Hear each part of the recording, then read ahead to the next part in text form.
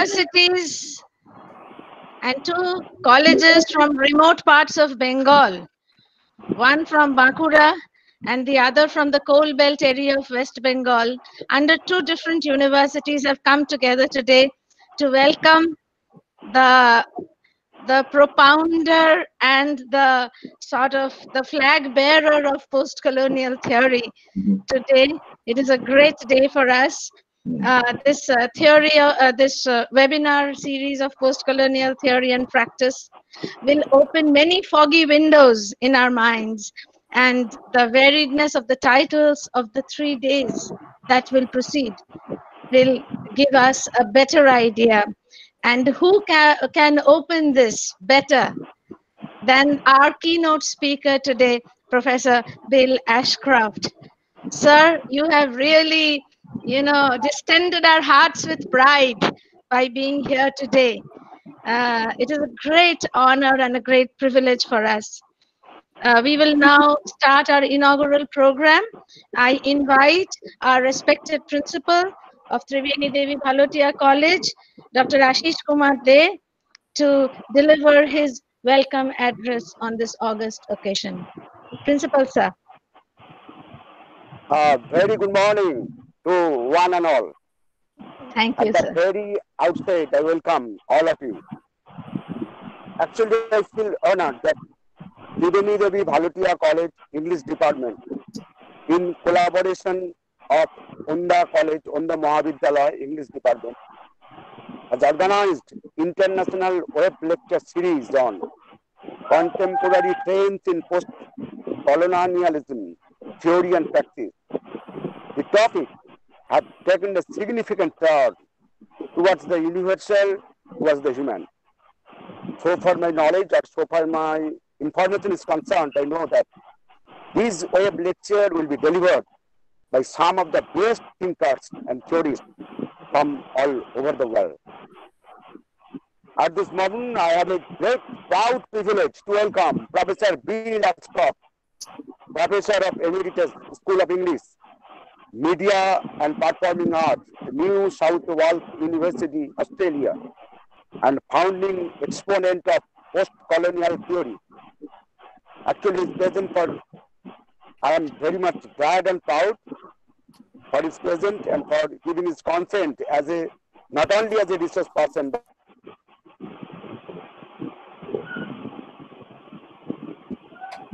actually he will deliver his lecture on post-colonial theory today.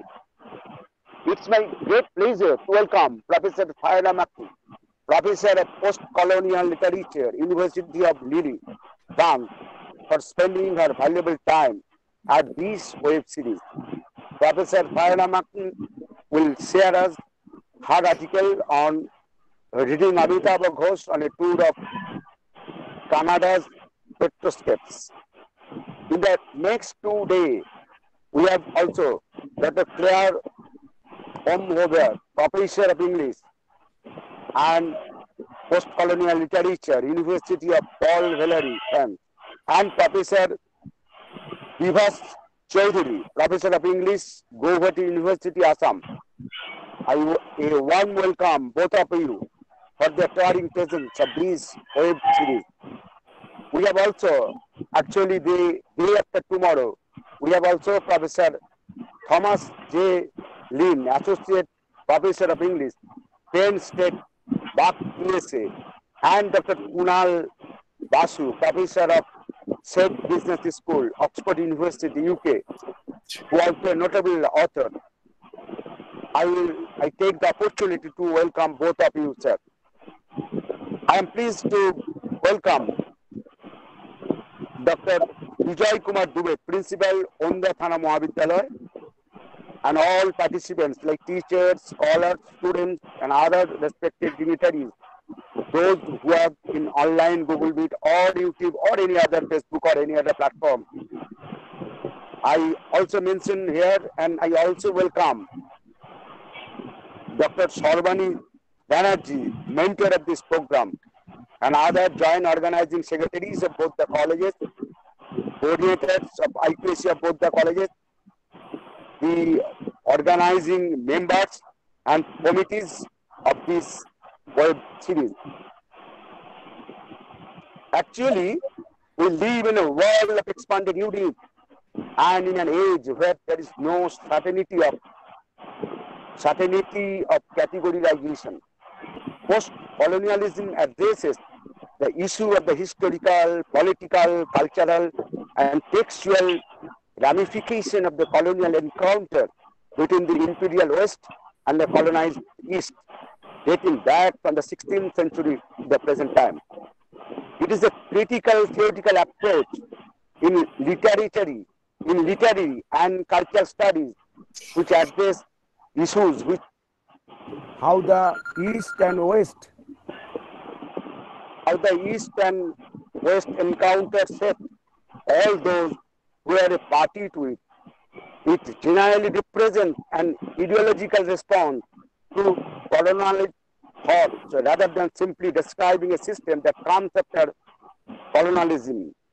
It establishes intellectual sets for subaltern people to speak for themselves in their own voices and thus produce their own individual and cultural identity, thereby provincializing the West. But in the recent time, there has been a radical change in the field of contemporary post-colonial studies within and with this spirit. I hope this 3 days web lecture series will help all the attendees by enlightening them with the contemporary trends of the post-colonial studies.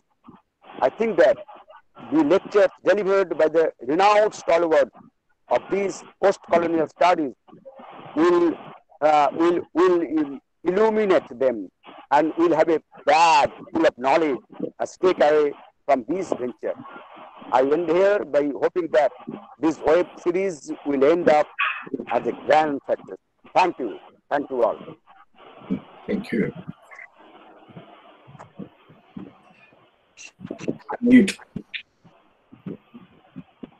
Unmute, ma'am. Unmute yourself. Sorry. Thank you so much, Principal Sir, for your inspiring words. I will now request Dr. Shaurabh Kumar Nag from Oda Thana Mahavidyalaya to speak for himself as well as for his principal who was unable to join. Shaurabh, please. Thank you, Sarvanidhi. A very good morning to everyone present here. I regret to announce that our principal sir is actually preoccupied with some official assignment, and that's why he could not make it. So, but he has promised to be there from tomorrow, and if possible, from the second session today. On behalf of the principal sir, Dr. Vijay Kantube, Undadana Mahavidyalaya, I would like to extend my heartfelt thanks to all the participants. But before everything, above everything, I must thank Professor B. Lescroft. We met in Germany.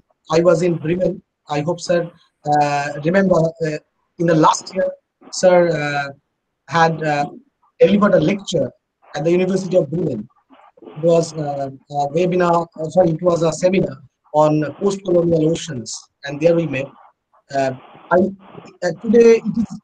I'm so thrilled. It is like a dream come true that the books that we have grown up reading on post-colonial theories, the very man is sitting in front of me, and he will be delivering lecture for two colleges and for hundreds of participants, thousands of audiences, because we are going to stream the web lecture series every day from 7 p.m. onwards.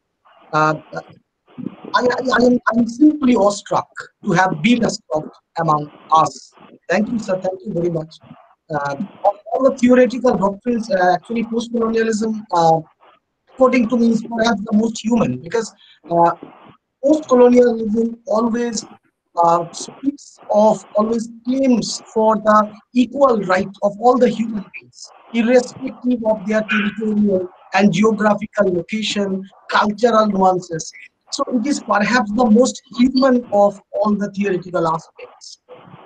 I can quote Robert Young, who says that post-colonialism claims the right of all people on this earth to the same material and cultural well-being. what can be better than that kind of an attitude? And very recently, there are certain new emergences of tendencies. New tendencies are getting emerging nowadays, uh, and that are offering us a kind of universal outlook, be it Deepest Chakraborty in provincializing Europe, or N. Chongo in global ethics.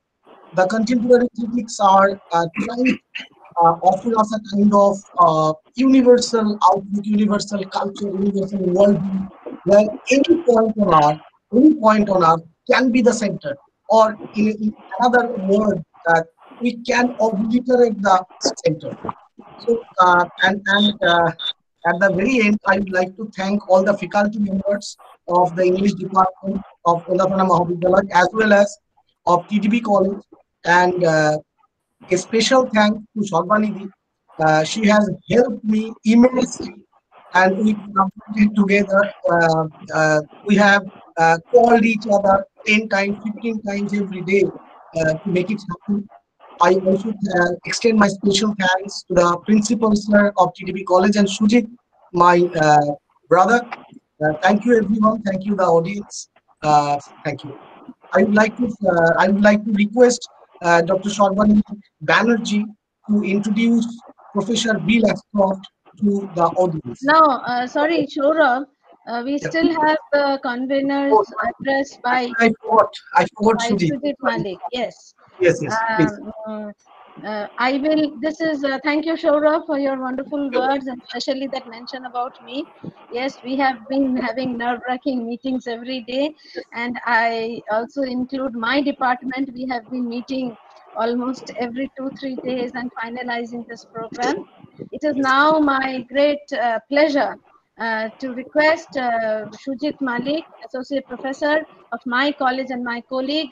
He is the head of the Department of Undergraduate Studies of our college and is the co-convener of this webinar series. I request him to share a few words. Shujit, please. Good morning to all participants and Professor Bill Ashcroft. I'm with nervous, that I'm sitting, though it is virtually, but I'm sitting in front of Bill Ashcroft. That's a matter of, I'm being a bit nervous. So, pandemic situation that we have been facing since last of March has restricted many activities in various fields. But we can't stop our academic pursuits, we can't stop our intellectual practices. At that outside, Department of Literature in English, TDB College, jointly with Ondakhana Mahavidyalaya, has organized an international web lecture series for 3 days, beginning from today. Noted theorists, scholars across the world will be signing as a star of this event. But I'm not going to discuss on that issue because the scholars are there. But I just want to mention one incident. That incident, Sasi Tharoor, we are all familiar with Sasi Tharoor, writer, administrator, and one of the finest orators of our time. He delivered a lecture or participated in a debate convened by Oxford University Union. And there he launched a scathing attack on colonial practice. Actually, the topic of the debate was British Raj, reparation and reclaim. That was the topic. There, Mr. Tharoor launched a scathing attack on the colonial practices, and he received huge applause from all quarters because he has done the daunting task of exposing the blackest facet of exploitation actually exerted by a colonial ruler. It was quite soothing to hear him that a colonized man, colonized, criticize colonizer directly. But it is quite, difficult for us. We will not be able to face off a colonizer directly. So post-colonial studies, that it has given an ample opportunity for people like us to question the right, the question the cultural hegemony practiced by the colonial ruler. And it has, for me, post-colonial studies is just like a multifaceted instrument. It explores the violence, which established itself as an independent discipline. And thirdly, which is important right now, that is, it also locates the point of neo-colonial forces that has been surfaced in contemporary times. That was, it is just a very sketchy outline of this. I always prefer one term of this event, of this topic, that is resistance. We, the wretched of the art, post-colonialism or post-colonial studies, serve as an instrument of resistance for us. That is all about. I always inspire my student or ask my student, always try to add at that point of resistance. Very important. And last but not least, taking a metaphor from the cricket, I must say, the opening of the game of cricket is very important, very crucial. And the opener, he always plays a pivotal role in the game of cricket. And we have a robust opener of this event. Welcome, Professor Bill Scott, along with others. Thank you very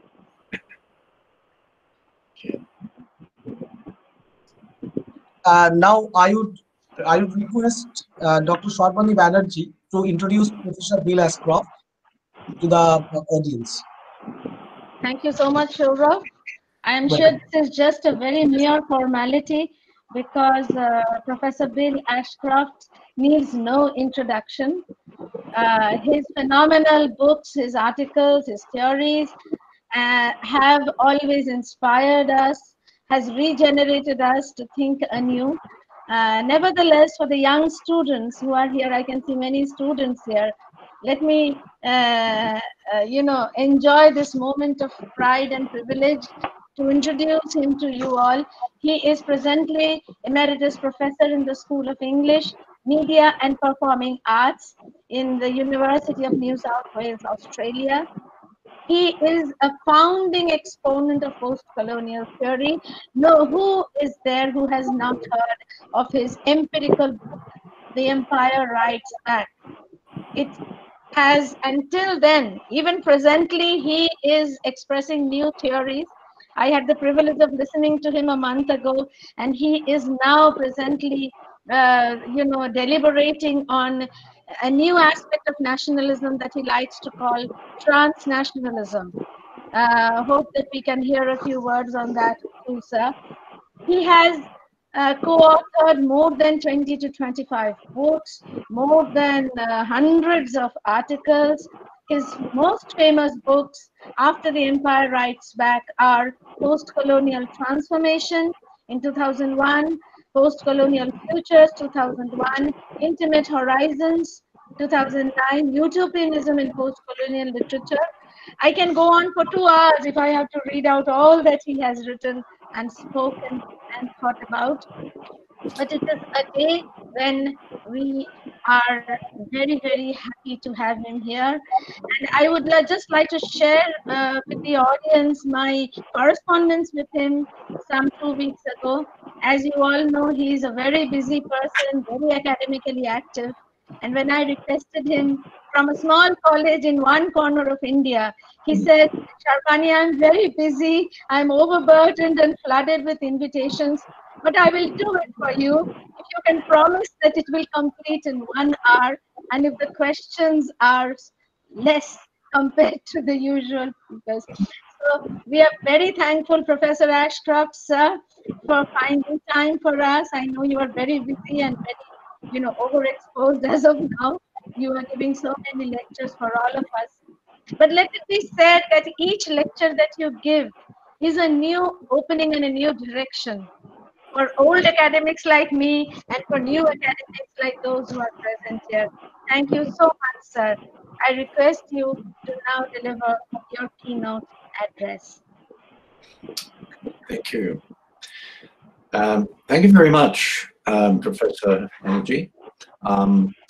It's a very great delight to me to be here to speak to people in Indian Academy, because India has such a formative and powerful role in the development of post-colonial studies.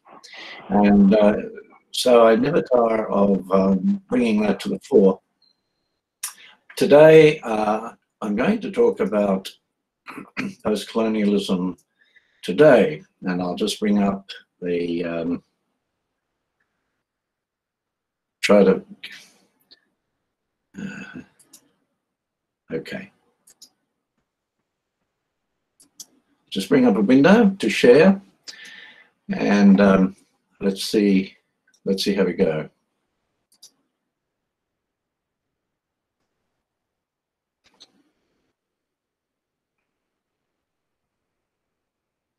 Yes, sir, we can see it.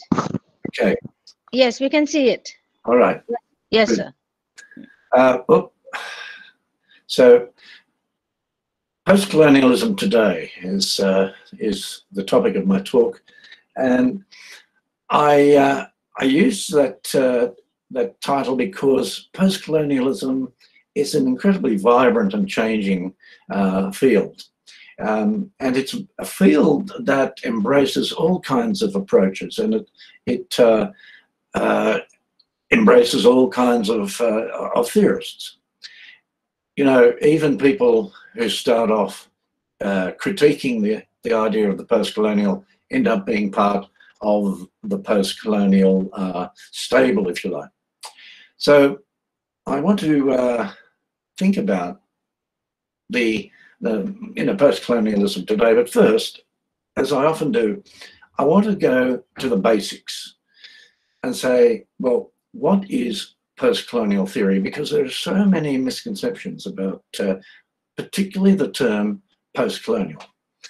Well, it's that branch of contemporary theory that investigates and develops propositions about the cultural and political impact of European conquest upon colonized societies and the nature of those societies' responses. So there's two aspects to it.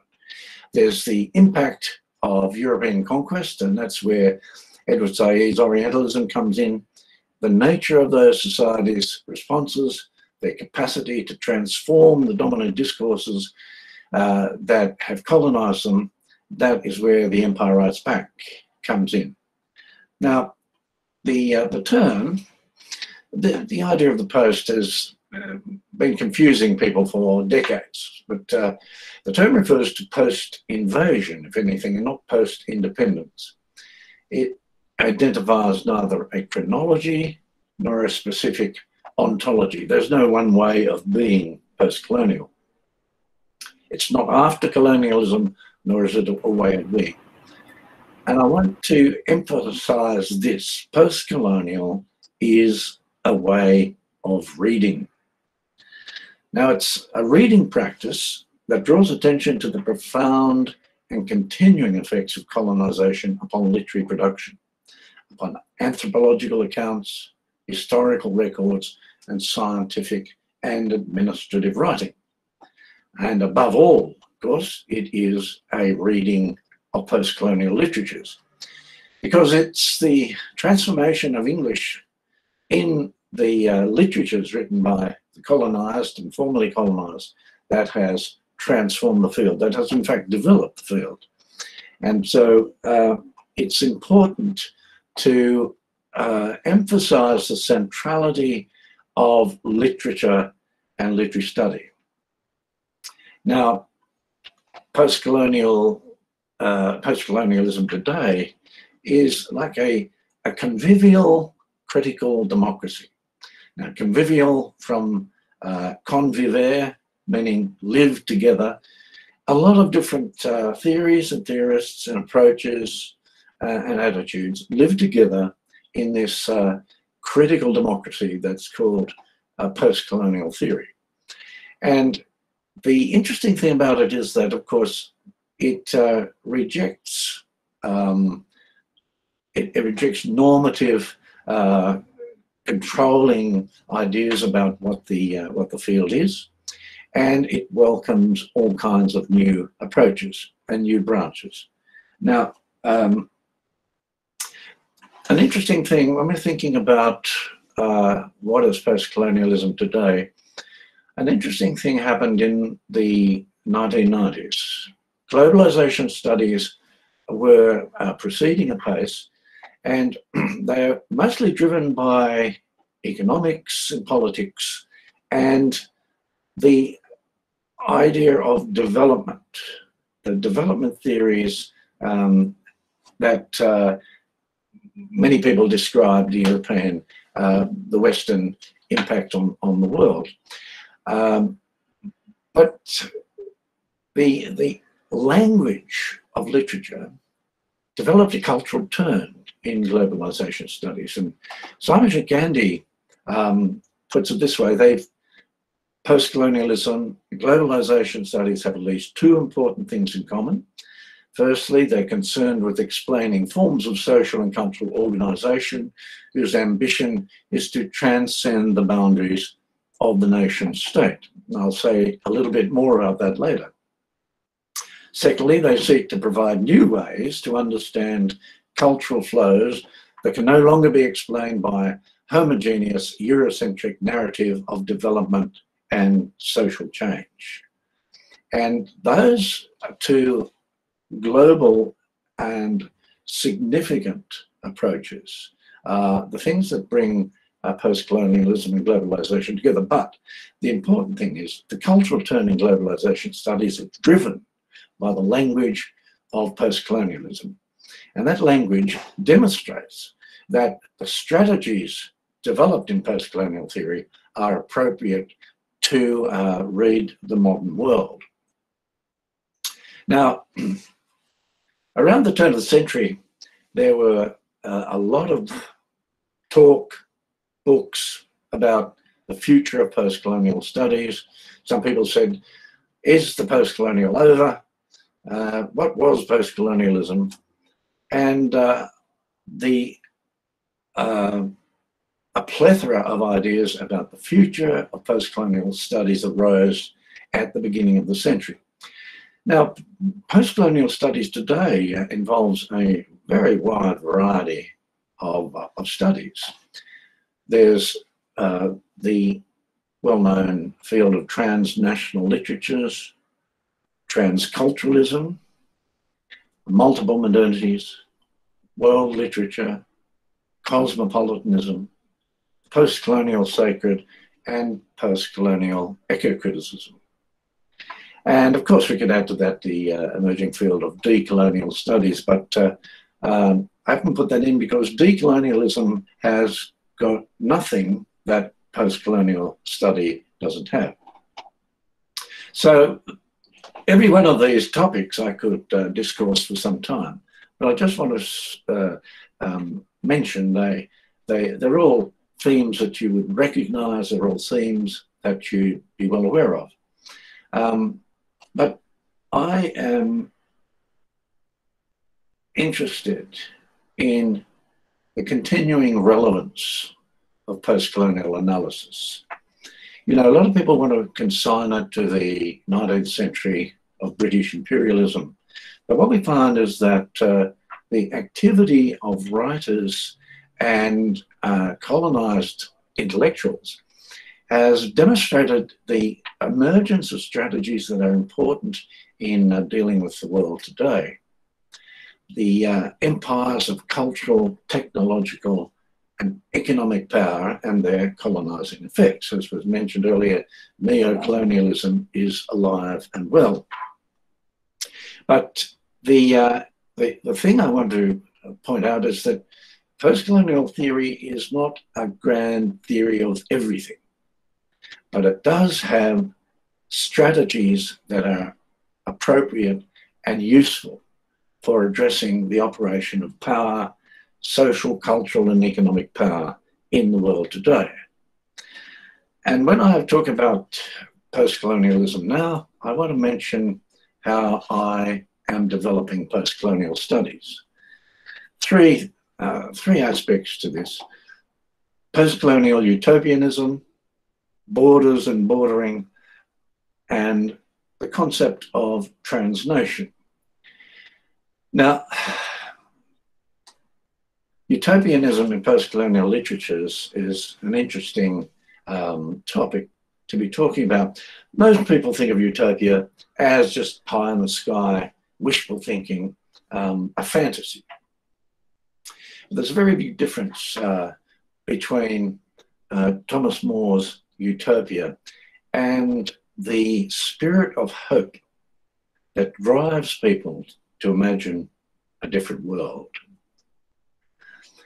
It's interesting that the Utopian Studies Society was formed in 1988 and Empire Writes Back was published actually in 1989. So they have a kind of coeval emergence. And yet, interestingly, utopian studies have been entirely absent from post-colonial studies for 3 decades. Now, the magisterial book by Ernst Bloch, Principle of Hope, well, actually, it's a series of 3 books, was written during the Second World War and really became, after its translation into English in 1986, it became a foundational text in utopian studies. And that has led to Frederick Jameson's Archaeologies of the Future. Both of these people are Marxists, and the interesting thing about utopian studies is it's been driven by a combination of Marxism and science fiction throughout the 20th century. But the reason I am interested in post-colonial utopianism is because the writing of post-colonial writers is always enthused, motivated. It has the dynamic of a vision of the future. Now, there's a difference between utopia and utopianism. Utopia is that placeless place. Utopianism is the spirit of hope. A difference between the representation of utopia and the anticipatory function of utopianism. Lyman Tower Sargent calls utopianism social dreaming. And Ruth Levitas says, it's the desire for a better way of living expressed in the description of a different kind of society that makes possible that alternative way of life. Now, post-colonial writing might not necessarily represent a different future, but all writing has the capacity to represent something that's driven by the imagination. And this is where the importance of utopianism to post-colonial studies emerges. Now, there's an interesting irony in Thomas More's post-utopia. There's an irony in the idea of post-colonial utopia for the simple reason that More's utopia was a classic colonizing process. King Utopus invades the land, he changes its name, civilizes the indigenous inhabitants, and cultivates the natural wasteland. And there you have a succinct model of imperial invasion and colonization. And yet that representation of the placeless place has inspired people's imaginations ever since. Now, the importance of art and literature in this is absolutely crucial. Ernst Bloch was adamant and wrote a book about the function of art and literature in imaging a different world. And interestingly, Ben Okri says, writers are the dream mechanism of the human race. Writers are the dream mechanism of the human race. That is, writers, because they operate from the imagination, have the capacity to visualize a different world. And as I said before, that world might not always be optimistic. It might not always be utopian. But the very fact that writers can dream of a different world demonstrates their dream function in human society. Now, Bloch's term for this in literature is Vorschein, foreseeing, or anticipatory illumination, the revelation of the possibilities for rearranging social and political relations to produce Heimat. Now, Heimat, of course, is a German word for home. And it was very interesting because the Nazis made a lot of use of Heimat as the racial home. And what Ernst Bloch does is turn this on its head. He says, Heimat is the home we've all sensed, but never experienced or known. It is Heimat as utopia that determines the truth content of a work of art. So this is what's driving the utopianism of literature, and particularly the utopianism of post-colonial writing. The idea of Heimat, of a home that we've sensed, of a possible world, a possible society that we sense is possible but we haven't yet experienced. And this possibility demonstrates the truth content of a work of art. Now, a critic has recently said that, you know, the most practical thing that a writer or intellectual can do is imagine utopia, because this is the thing that drives the human spirit, the idea that things can be possible, that things can change. And so Heimat becomes deeply important in Bloch's philosophy, but also deeply important in post-colonial writing. Now, very often that Heimat, that home in the future, is driven by memory. And memory not as nostalgia, but a memory of what things can be beyond the strictures of colonial and imperial control. And I want to suggest that that capacity to see beyond is what gives post-colonial theory such a purchase in addressing the contemporary world with its neo-colonial operations. Now, for Bloch, Heimat always lies beyond the border. And that introduces the idea of borders, which is another, I suppose, direction that I see post-colonial theory going in. Borders and bordering. Now, borders are something we can't imagine the world being without. But I want us to just ponder this. What would the world look like without borders? How would we live? Could we live? Are humans so ingrained in the idea of self and other, so ingrained in the idea of demonizing the other, that life would be impossible without borders?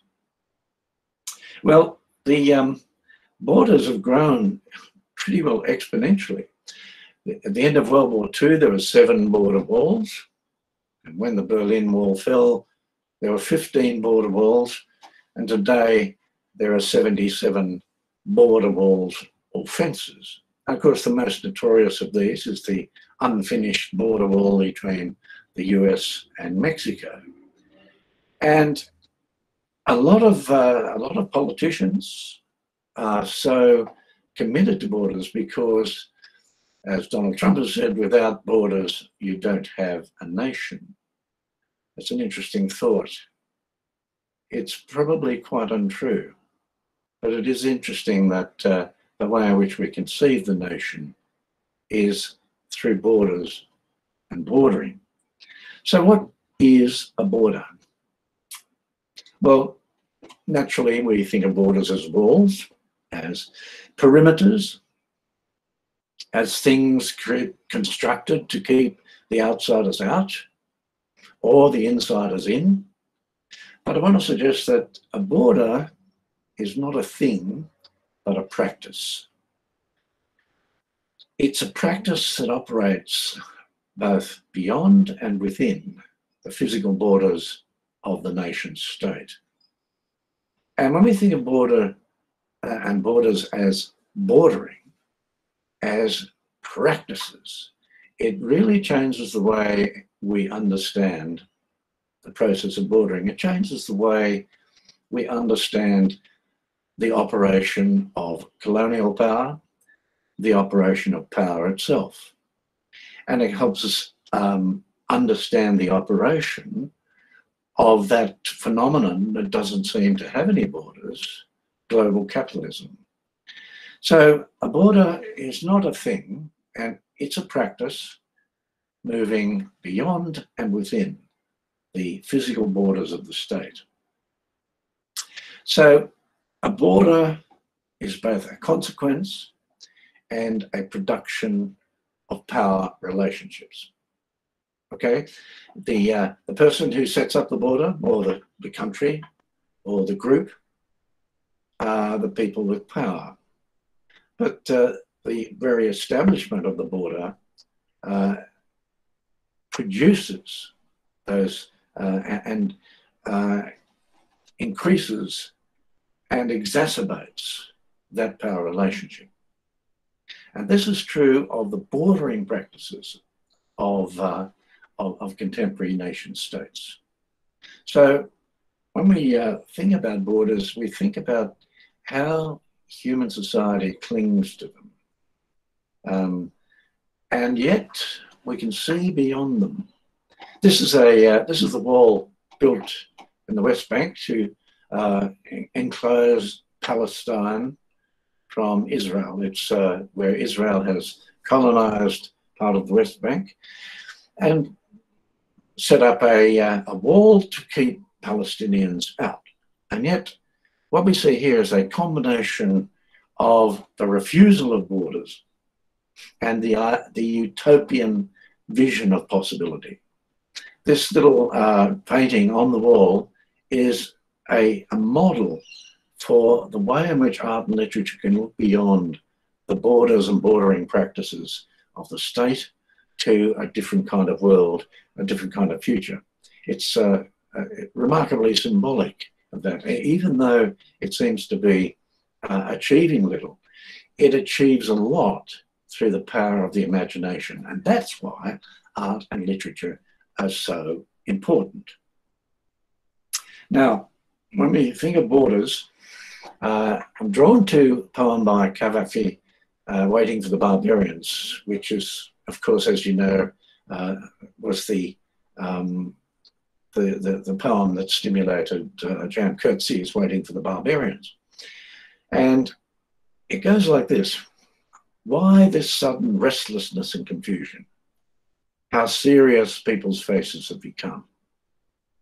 Why are the streets and squares emptying so rapidly?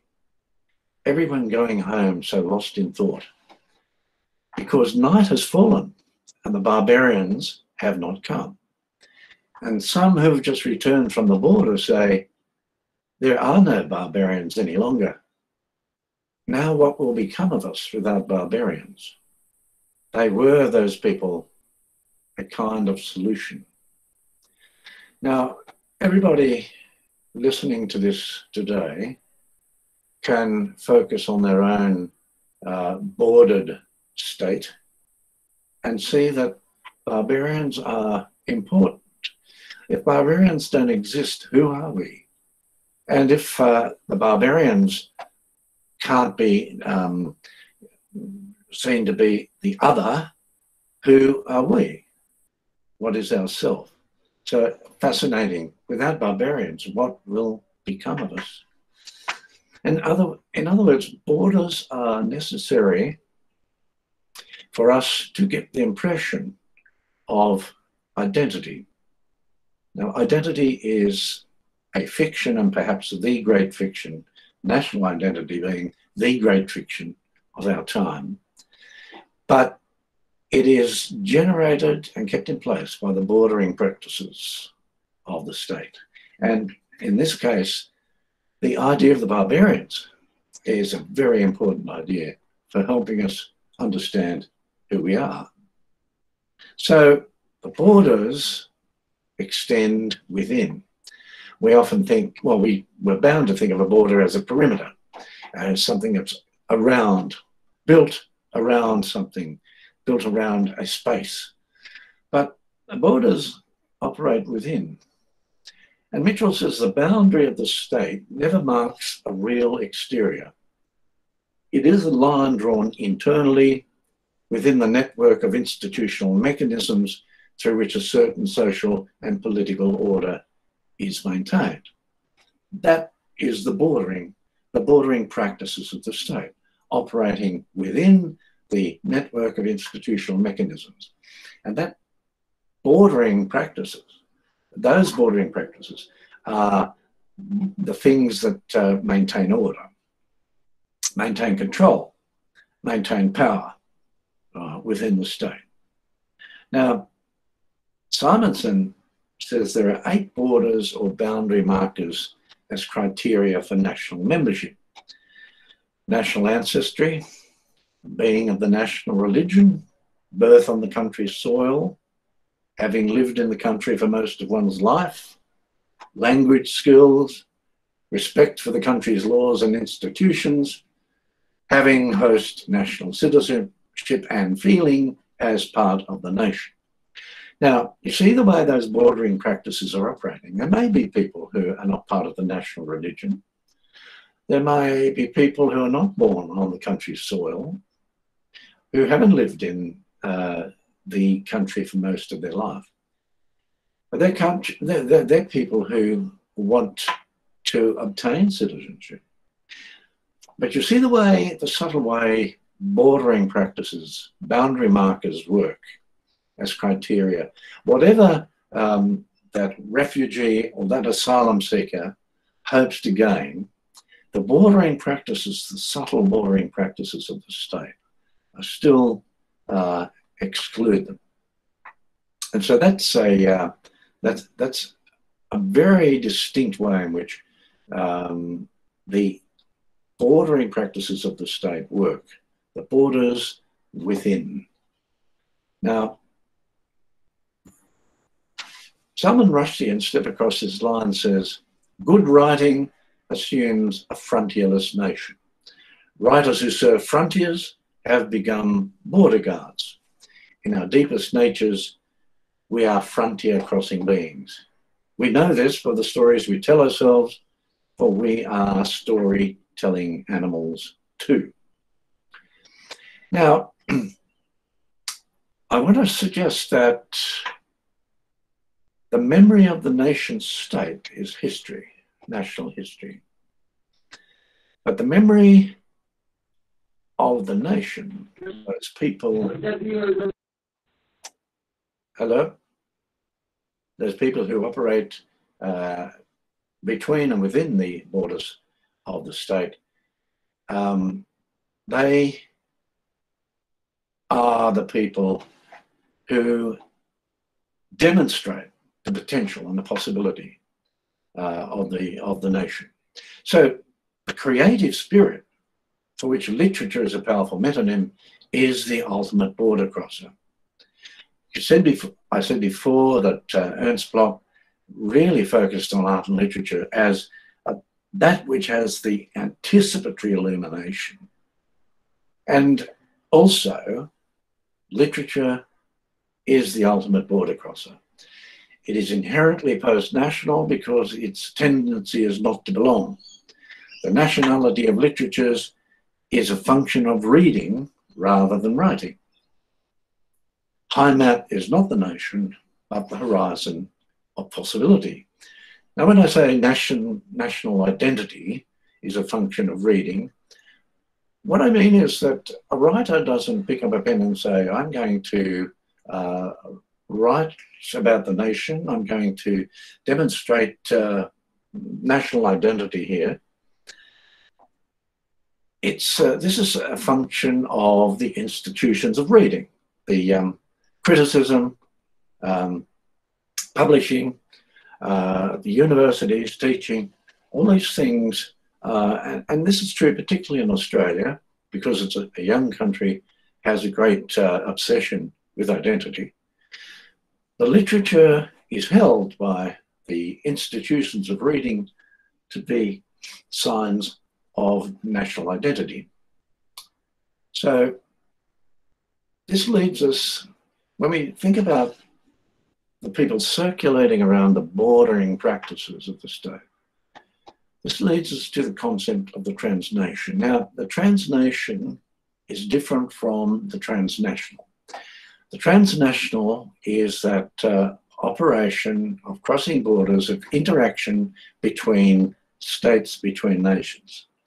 The transnation is something that can cross borders, but more often operates within the physical borders of the state. And the transnation is that congregation of subjects who circulate around the bordering practices of the state. Now, this picture here demonstrates how the individual subjectivities can be woven into something that looks like a nation, a national identity even, but individually these strands are all very different. So the transnation really celebrates this idea of the circulation around the bordering practices of the state. Now, the transnation develops from the very great sort of dubiousness. Sir, Professor Ashcroft, sir, your Yes. other slides are not visible. Oh, no. Yes, it's stuck to the first slide, sir. Oh, not again. It happened another time as well, yes. Oh, for goodness sake. Well, It is it is there in your side the slide list, but the focusing on the first slide only. All right. This okay. You can take a few minutes to undo it, sir. It's no problem. We have a lot of time. You see the change? Is it changing now? No, now the presentation has gone off. You have to start presentation again. Right. Okay. Oh, Yes. this is incredibly anticlimactic, isn't it? Okay.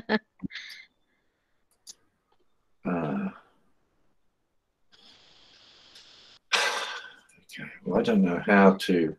There are some academics who are commenting that your lecture is mesmerizing even without the slides. Okay, now. Oh goodness, I'm nearly finished. I wish you'd have told me earlier, but I don't know why this happens. But shall I quickly run through the slides again?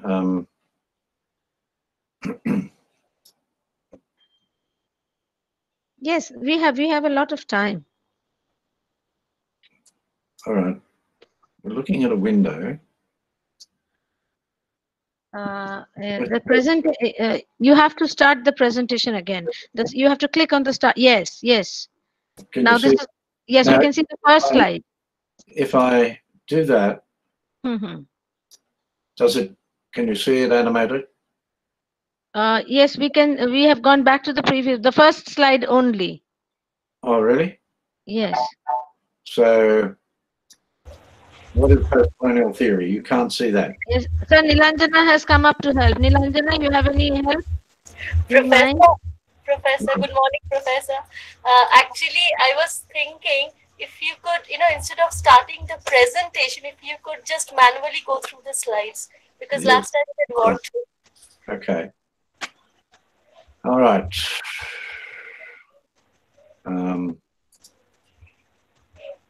I mean, number one, first, if you could share the screen, then number two, without starting, without starting the PPT, if you could manually take us to your slides. Manually. I mean, just highlighting. Yeah, manually. Okay. Yes, yes, that would be a good idea. And I think you are on your slide number 40. 40, right. Okay. Oh, dear. Screen share first. Screen share. Okay, now if I share this as is, can you see that? Not yet. Not yet, sir.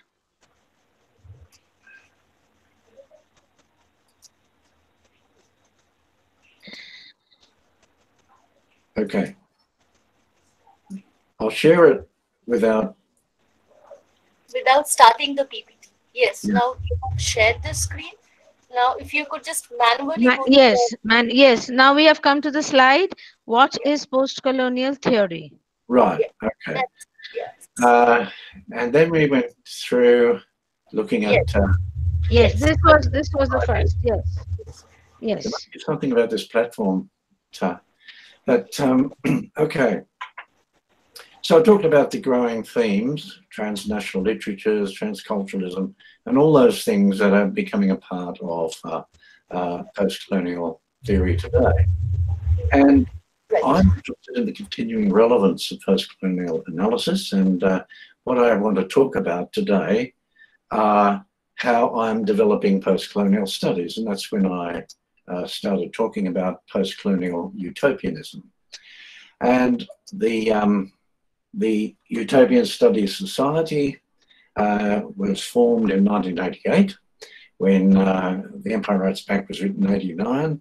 And so they have a kind of coeval relationship. Now, can you still see the PowerPoint? We can see it. We can see it, sir. Okay. It's visible. We can see post-colonial utopianism. Yes. Good. Well, that's where I talked about the magisterial, the principle of hope, and the contemporary theorist Frederick Jameson. As I said before, these are Marxist utopians, and utopianism has been driven by a combination of Marxism and science fiction. And there's a difference between utopia and utopianism. Utopianism is the spirit of hope. And that is why it's so important in post-colonial writing. The spirit of hope is the spirit that imagines a different kind of future. It's for Sargent, it's social dreaming. For Levitas, the desire of a better way of living expressed in the description of a different kind of society that makes possible a different way of life. So, and again, let me repeat that the anticipatory function of literature is incredibly important to Ernst Bloch. And this makes literature so central to the utopian movement. And it's because it has what he calls Vorschein, foreseeing, or anticipatory illumination, the revelation of possibilities for rearranging social and political relations to produce Heimat. And Heimat, that home that we have sensed but never experienced or known, that Heimat, that home, it both determines the truth content of a work of art, but most importantly, for Bloch, Heimat always lies beyond the border.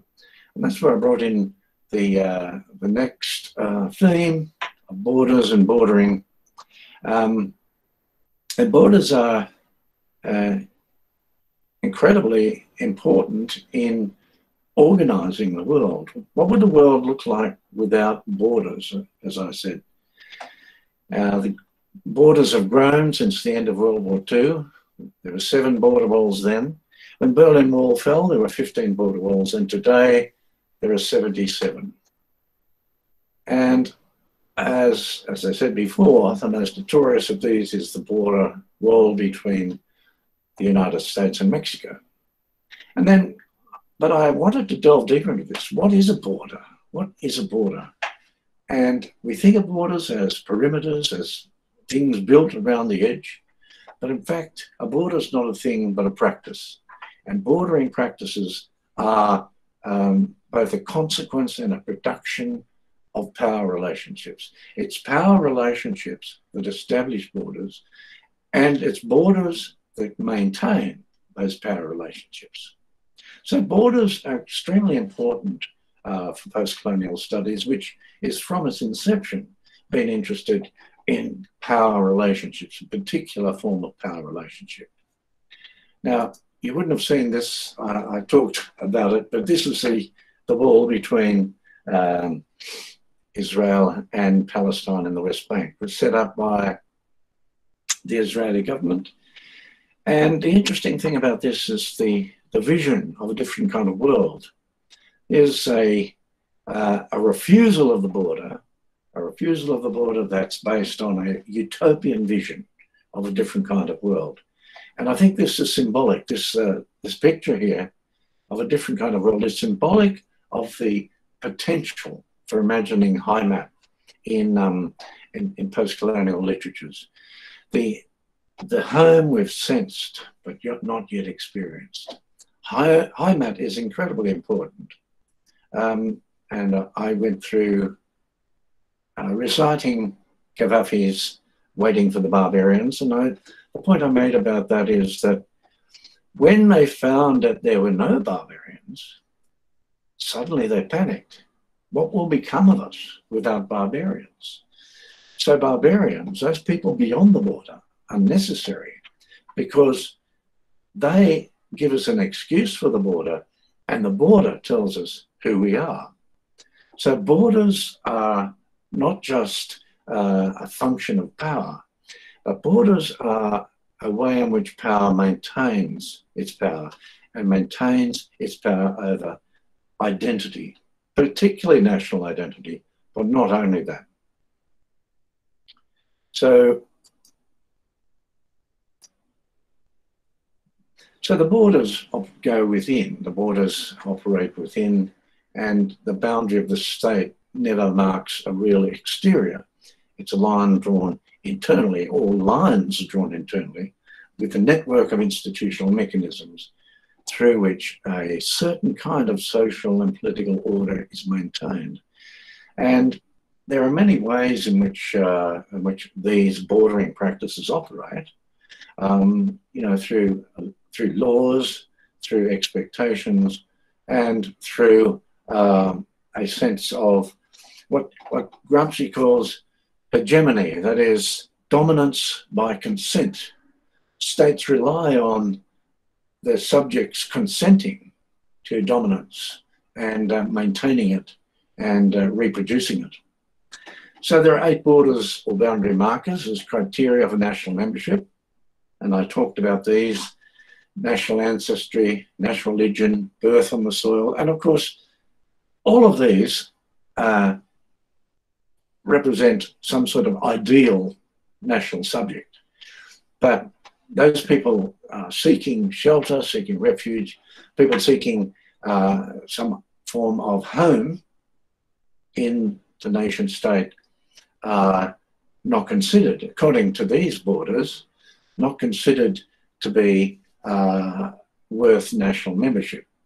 And so the idea of bordering practices is incredibly important in establishing national identity and the idea of identity itself. And I will recite this. Salman Rushdie, in Step Across This Line, says, "Good writing assumes a frontierless nation. Writers who serve frontiers have become border guards. In our deepest natures, we are frontier-crossing beings. We know this by the stories we tell ourselves, for we are storytelling animals too." And I mentioned that national memory is grounded in history, but the memory of the society, of the culture, is grounded in stories, the stories people tell themselves. And so that idea of the HIMAP as not being the nation but the horizon of possibility introduces me to the next concept, the next direction I want to see post-colonial studies moving, and that is the idea of the transnation. Transnation is not the transnational because it can operate within the state as well as beyond it. But the transnation comes about because of the deep post-colonial suspicion of the nation. Wole Soyinka talked about Africa being carved up like some demented tailor who paid no attention to the fabric, colour, pattern of the quilt he was patching together. Now, interestingly enough, the contemporary African states are colonial states. They are occupy the colonial borders. But it's interesting that the post-independence politicians, nobody has tried to weave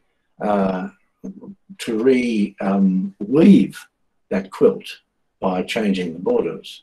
So in a sense, the contemporary post-independence nation is stuck in the boundaries, the borders established by colonialism.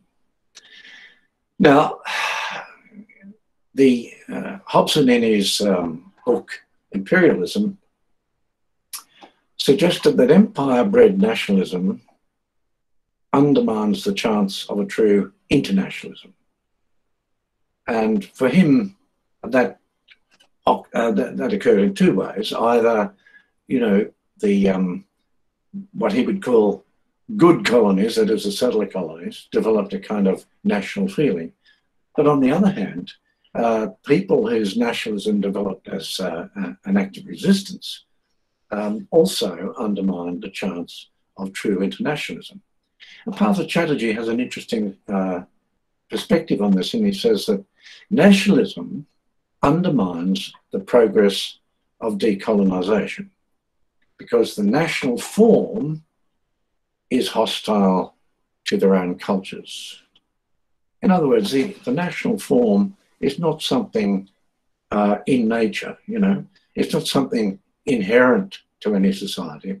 It's something that developed from the Treaty of Westphalia in Europe, and it has come to define the ways in which the bordering practices of societies are generated.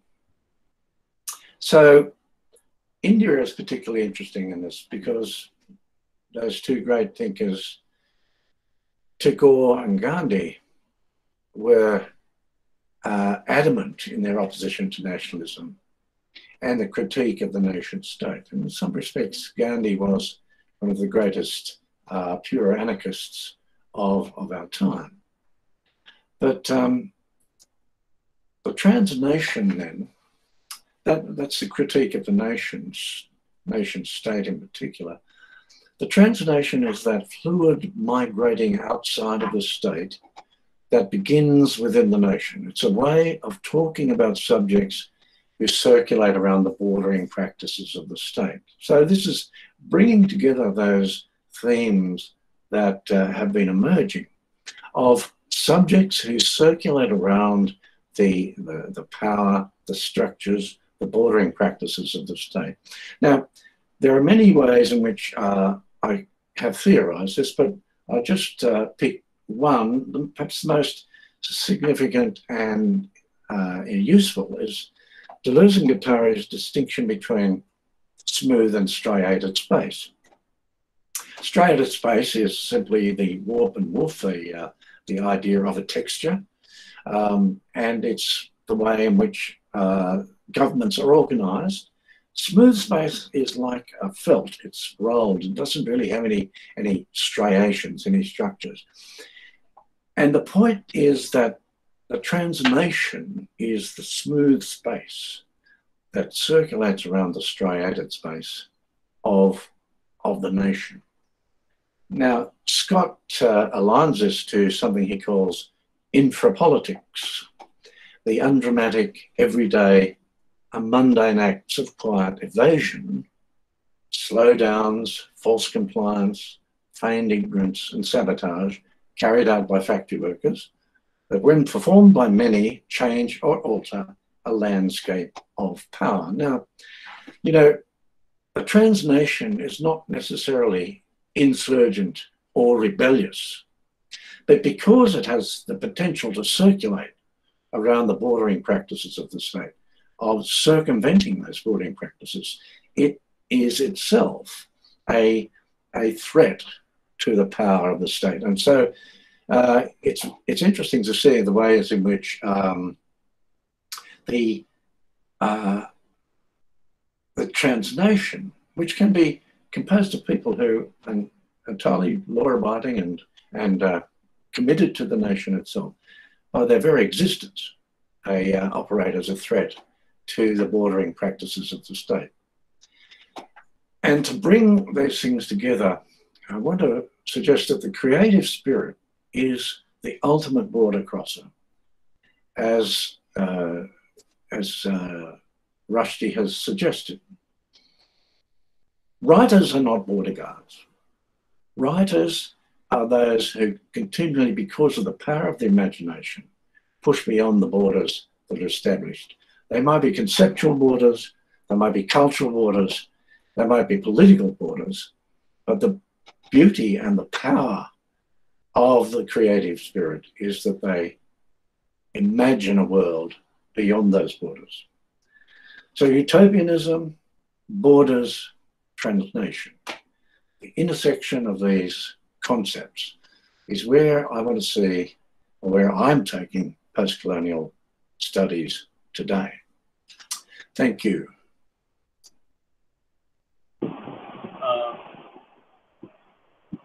As I informed earlier, we'll be picking a few questions for Professor Bill Ascroft. We have a few more questions here. First, I would like to request Professor Jyoti Shankar Mandal, Associate Professor of Data Physical University, Purulia, ask your question directly to Professor Bill Ascroft. Jyotida, are you here?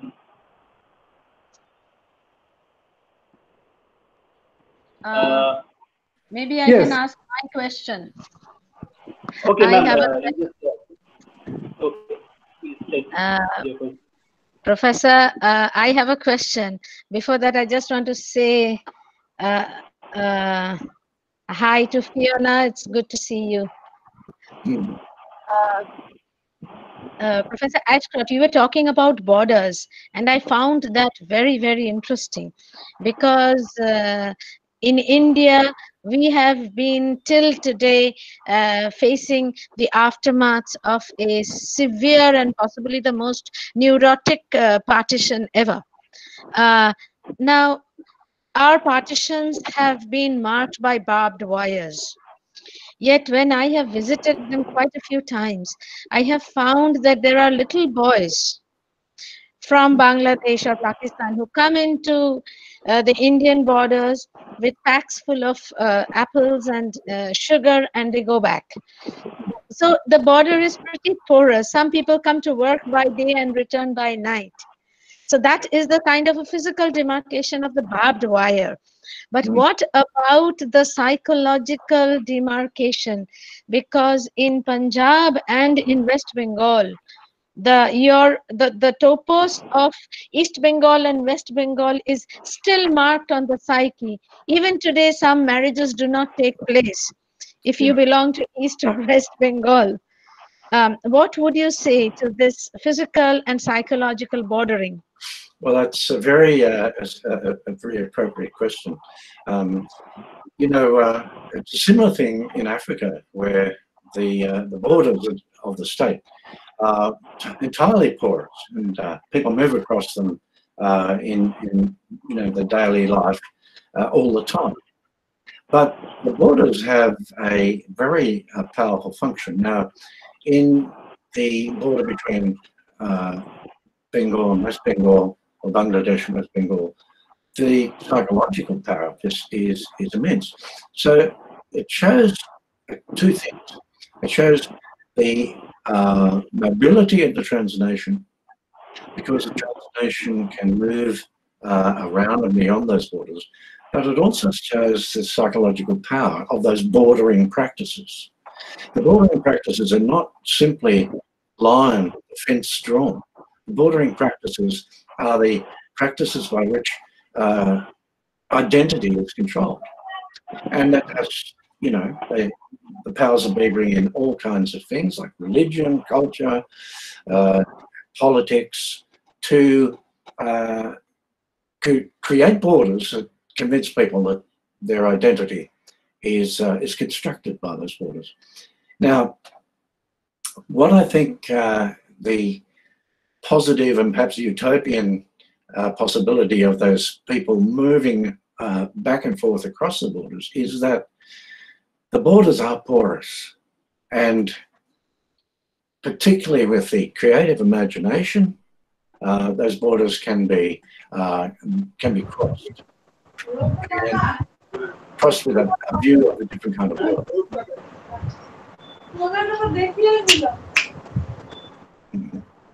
Thank you so much, Professor. This is a question that... Professor Jyoti Shankar Mandal, I request you to ask your question directly. Yeah. Am I audible? Yeah. Yes, yeah. absolutely. Good afternoon, Professor Ashcroft. My question is that when you are speaking about bordering practices, it's almost a kind of refusal to the borders. Then my question is, what happens to in case of transnationality when we are speaking about so many hyphenated identities, Malayan, Fijian, Indian? What happens in that case? Well, firstly, when I talk about transnation, I'm not talking about necessarily transnationalism, but the transnationalism is a function of the mobility of subjects, okay? And that mobility is always confined by the bordering practices of states, not just their physical borders, but by the psychological, political, and cultural borders. And so what we see in what you call hyphenated identities is people who have the capacity to cross those borders. They have the capacity to do it, but very often they're caught in the hyphen. And the hyphen cannot provide an adequate description of the fluidity and mobility of the of identity in the world. So what you have is there's this constant tension between the mobility of people, the fluidity of identity, and the bordering practices of the state, which are, in short, the reason that those identities are hyphenated. Now, I think, you know, we should do away with the hyphen. We started with a hyphen in post-colonial, but that kept confusing people who thought it meant after colonialism. So we got rid of the hyphen. And perhaps we should get rid of the hyphen in transnational movements. Well, thank you, Professor. Thank you very much.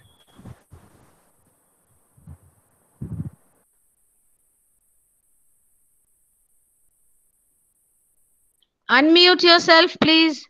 Professor Malik, unmute yourself. Thank you, ma'am. There is another question for you, sir, by KRSPL. I didn't read out the full name of the person. So here I read out this question on his behalf. Nobel Prize winner Rabindranath Tagore said that a feeling of nationalism can be detrimental to world peace. Dr. Bill, do you seem to reflect a similar view? Nobel Prize winner Rabindranath Tagore said that the feeling of nationalism can be detrimental to world peace. And he asked, he questioned you, do you think the reflect to similar same thing in your eye? I mean, what about your opinion? Well, it's absolutely right. Nationalism is a threat to world peace. I want to suggest something even more troubling, and that is nationalism and genocide go hand in hand. And nationalism and racism go hand in hand. So nationalism is not just love for one's country. Nationalism is about some very severe bordering practices. And nationalism and the kind of populist nationalism that's being promoted by politicians today is extremely detrimental to world peace. And I think that it demonstrates the urgency of ordinary people sort of overcoming the strictures and bordering practices of the state. But also, it does give us hope that the capacity of artists and writers to imagine a different kind of world, a world beyond national identity, is possible. Behind that, that is not bounded by national borders.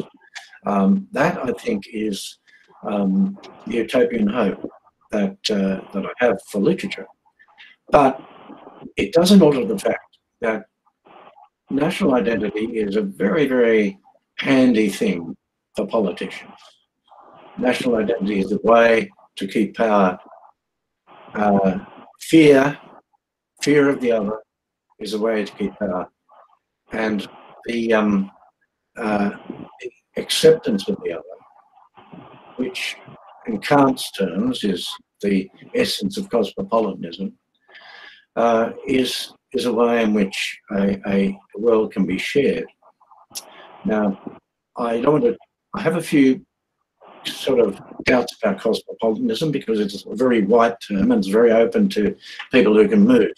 But the ethical basis of cosmopolitanism is one that jumps beyond the bordering practices of the state and of national identity. And I think this is the way in which the world can see a different kind of future. You know, it may be utopian, but it's up to those people, imaginative artists and writers, to conceive it. Because nothing is achieved unless it's first imagined. And we need to imagine a world where nationalism and genocide, nationalism and racism are abolished.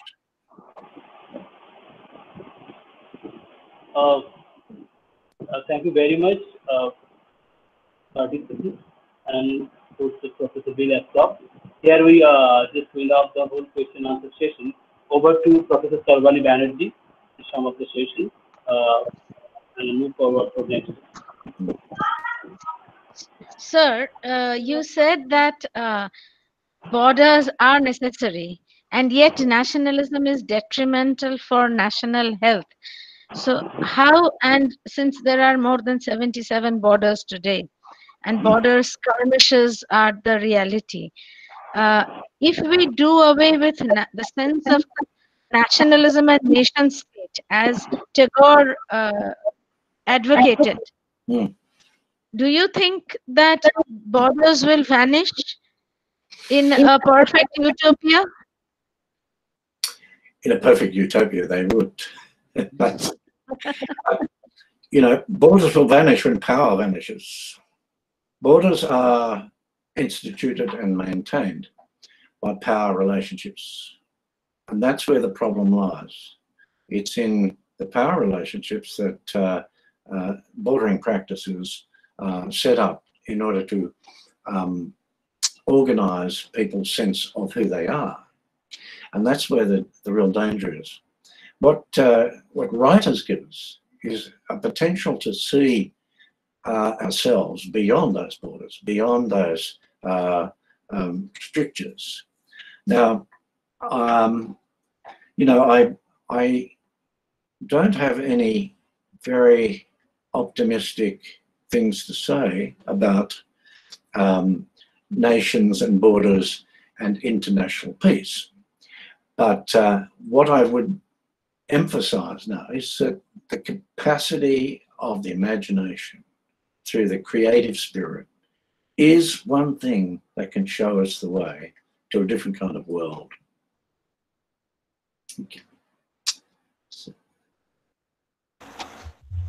Ma'am, may I just add to your question? Hello? Shivani? Sarvanaji, please unmute yourself. You are muted. No Yes, one can listen to you. sorry. Yes, Yes, ma'am. sorry, Nilanjana. Most welcome to ask your question. Thank you, ma'am. Actually, I wanted Professor to have a bit of voice rest. I had a lot of questions, so I just write it to him personally. But, ma'am, because you know your question actually triggered a question in me. Rather, it's a sort of possibility which I have seen in the present virtual camaraderie that has taken place due to this pandemic crisis. Here we have observed the entire world mourning for George Floyd. So maybe this virtual camaraderie is slowly trying to wipe at least this everyday borderings. I mean, Professor, do you look at this as a sort of a new possibility towards a sort of borderless world? Thank you. I do. Now, I'd have to say that America has led the world in racism, and America's problems are grounded not just in racism, but in slavery. And slavery is the thing that generates inequality. Slavery is the thing that has, even centuries later, prohibited people from voting. And this is something that's now being faced. And I think the murder of George Floyd is a kind of trigger point for people, that the response to that was global. And I see that as something that gives us hope.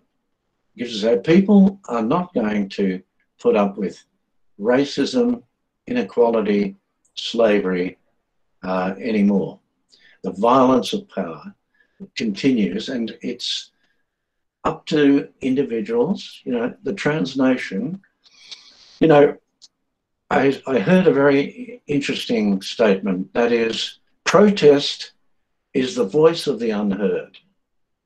So the unheard need to protest, and that protest can generate waves and ripples throughout the world.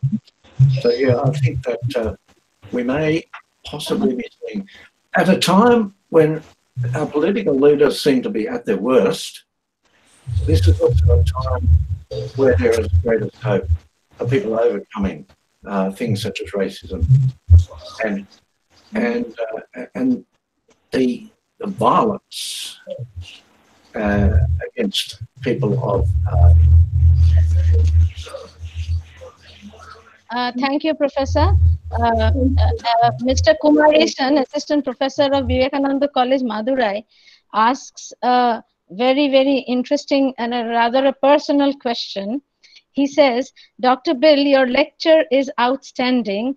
How do you prepare and plan for your lectures? Especially the present one is so seamless. Ideas are so well connected. Now, we would all like to know that. Well, a lecture such as this has taken half a lifetime to prepare for.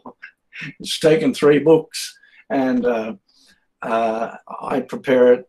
Yeah, I mean, thanks. It's very complimentary what you say, but I have certain passions that that underpin all my preparation for these things.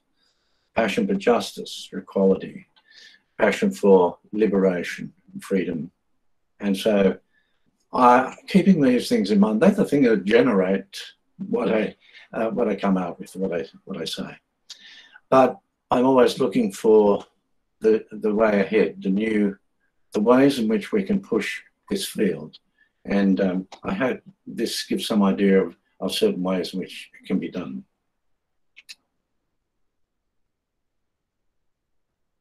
Thank you so much, sir. We have kept to our promise of 1 hour. Well, yeah, 1 hour, 10 minutes. Just a few minutes extra, I think. Thank you so much. I mean, thank you is actually too small a word for the great warmth that we feel within our hearts.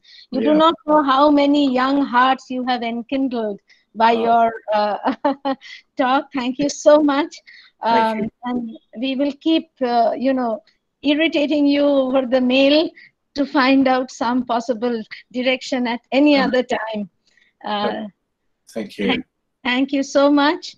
And I will now request Professor Arunima Kormakar, Associate Professor, as Assistant Professor of TDB College, to welcome our next speaker, Fiona McCann. Hello, Fiona. Good to see you. Hello, thank you for inviting me. Thank you. Thank you so much. Arunima, are you here? Yeah, ma'am. Can you hear me? Yes, I can hear you. Yes. Good afternoon, everybody. Let's. Sorry, your camera is. Camera, rotate your camera. Rotate your camera. Rotate your camera, please. Is Yes, it okay now? that's Yes. perfect. Actually, Yes. That's right. my laptop is not working, so I had to manage somehow with my mobile phone. Okay. Okay. Good afternoon, ma'am. This is. I take the proud privilege to welcome our next speaker, who's Fiona McCann, presently working as a professor of post-colonial literature at the University of Lille, France. The title of her doctoral thesis is History and Stories in the Fiction of Yuval Beha and Joy Wickham, Palimpsest Identities Hybridity. She has worked as a certified teacher and lecturer in various prestigious academic institutions. She was a lecturer teaching English for the non-specialized specialist in the University of Caen and Maranula Valley. She was a lecturer in studies on women, sex, and gender at the University of Lille. She has published numerous papers and articles in various national and international journals. She has written the English translation of the French novel Mutate by Sauce Leonard. She holds prestigious positions in numerous literary and academic institutions like Post-Colonial Studies Association, International Association for the Study of Irish Literature, etc., to name only a few. Today, she will speak on the topic Border Poetics in Contemporary English and Indian Literature, Arundhati Roy and Mia Gallagher. Ma'am, please deliver your lecture. Thank you very much. Thank you for this very warm welcome. And really, it's just such a huge honor to be able to participate in this webinar today. It's very hard following on after Bill, so please bear with me. But I think that in some ways what I'm going to say kind of follows on from some of the things that Bill was talking about, because my talk is going to engage with the question of nationalisms, plural, and borders. So I'm not sure that I'm sketching out any new avenues at all in post-colonial studies, but these are some of the questions that I'm interested in right now. So I suppose the best place for me to start is to address the elephant in the room, which is what on earth could Ireland and India possibly have in common apart from similar colours in their respective flags? But as Nicholas Green pointed out way back in 2007, and I quote him here, Ireland and India, well, one is very small, a westerly island off the coast of Europe. The other occupies most of an Asian subcontinent. The population of one is 4.2 million, the other 1.1 billion. This is back in 2007, right? So the figures aren't exactly right. He goes on, there are two national languages in Ireland, only one of which most of its citizens can speak fluently. That language is English. There are 22 official languages in India, not to mention at least 18 other unofficial ones, each spoken by 5 million people. Ireland and India are both republics and, yes, he concludes, they were both once parts of the British Empire. End of quote. Now, he doesn't mention partition, but that's also the big linking factor too between Ireland and India. So Green goes on to say that the history of contacts, interactions, and comparison between the two countries is rich and complex, and the interrelated colonial and post-colonial stories of Ireland and India prove to be fascinatingly comparable, both in their similarities and their differences. Now, the aim of today's talk is not actually to go over the rich and intertwined histories of post-colonial India and Ireland. Plenty of scholars have already done this before me. And I decided not to do a PowerPoint because I was worried about the technical glitches that could occur. But I can send a bibliography afterwards if anybody's interested in that. So although I am myself, personally speaking, a fervent defender of Ireland's post-colonial status, I say this because Ireland is often ignored in the field of post-colonial studies, and indeed the debate around Ireland's post-coloniality is quite an ugly one in Ireland itself. But although I am a defender of this status, the neoliberal agenda, which has been rampantly pursued by various governments, really since the 1960s and more so since the 1990s and the Celtic Tiger, dependent as this has been on direct and indirect exploitation of workers in other countries and indeed in Ireland, I think disqualifies Ireland from the term post-colonial in this ultra-contemporary period. Of course, this is a vexed question because the north of Ireland is still, to all intents and purposes, a colony. So it renders the whole post-colonial debate in Ireland complex. And I'd also like to acknowledge, and I think it's very important to acknowledge that one of the reasons why Ireland has kind of been excluded from post-colonial debates is because the Irish, as you know, I suppose Britain's first colony, participated in colonization and were part of settler colonial groups in Australia and Canada, in various African countries, and so on. It's complex, is the kind of long and short of this. But I'm suggesting that the term post-colonial is complex in a context of rampant neoliberalism. And I would say that the same arguments are valid for contemporary India, and the rise of a certain kind of extremist nationalism, very repressive responses to any sort of unrest or resistance, whether in territorial or in environmental disputes. And indeed, the two often go together. And for more on this, I recommend, of course, Arundhati Roy's Capitalism, a Ghost Story. So in this talk today, I'm more interested in gathering together a number of strands in order to tease out some ideas related to the establishment of two authors, Arundhati Roy on the one hand and Mia Gallagher, who probably nobody here has ever heard of. She's not very well known. But I'm looking at how these two authors establish what I'm going to call a border poetics. And so in order to do this, I'm going to rely a little bit on some decolonial theory by Walter Mignolo, some recent border theory by Thomas Neal, and some queer theory, notably by Jack Halberstam. But I'm also inevitably, given the contexts of the two novels that I'll be analysing, I'm also going to be investigating the representation of violence and various forms of terrorism, which I'm putting in scare quotes here, because in these novels, terrorist acts are carried out both by militant freedom fighters and the state. So you might already be thinking that these four strands, decolonial theory, borders, terrorism, and queer bodies are strange bedfellows, and they are. But I'm going to try and see how these authors play with physical, geographical, gender, and generic borders in quite similar ways. And in doing this, so the agenda, if you like, behind all of this by these authors is to invite reflection on globalization and the ways in which it rhymes with the destruction of natural resources, territorial invasions and usurpations, the marginalization of queers, and the policing of non-normative behaviors.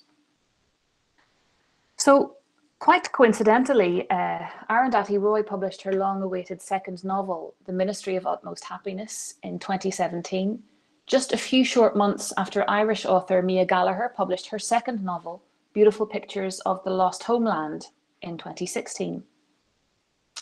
Both novelists had produced other work in between the publication of their first and second novels.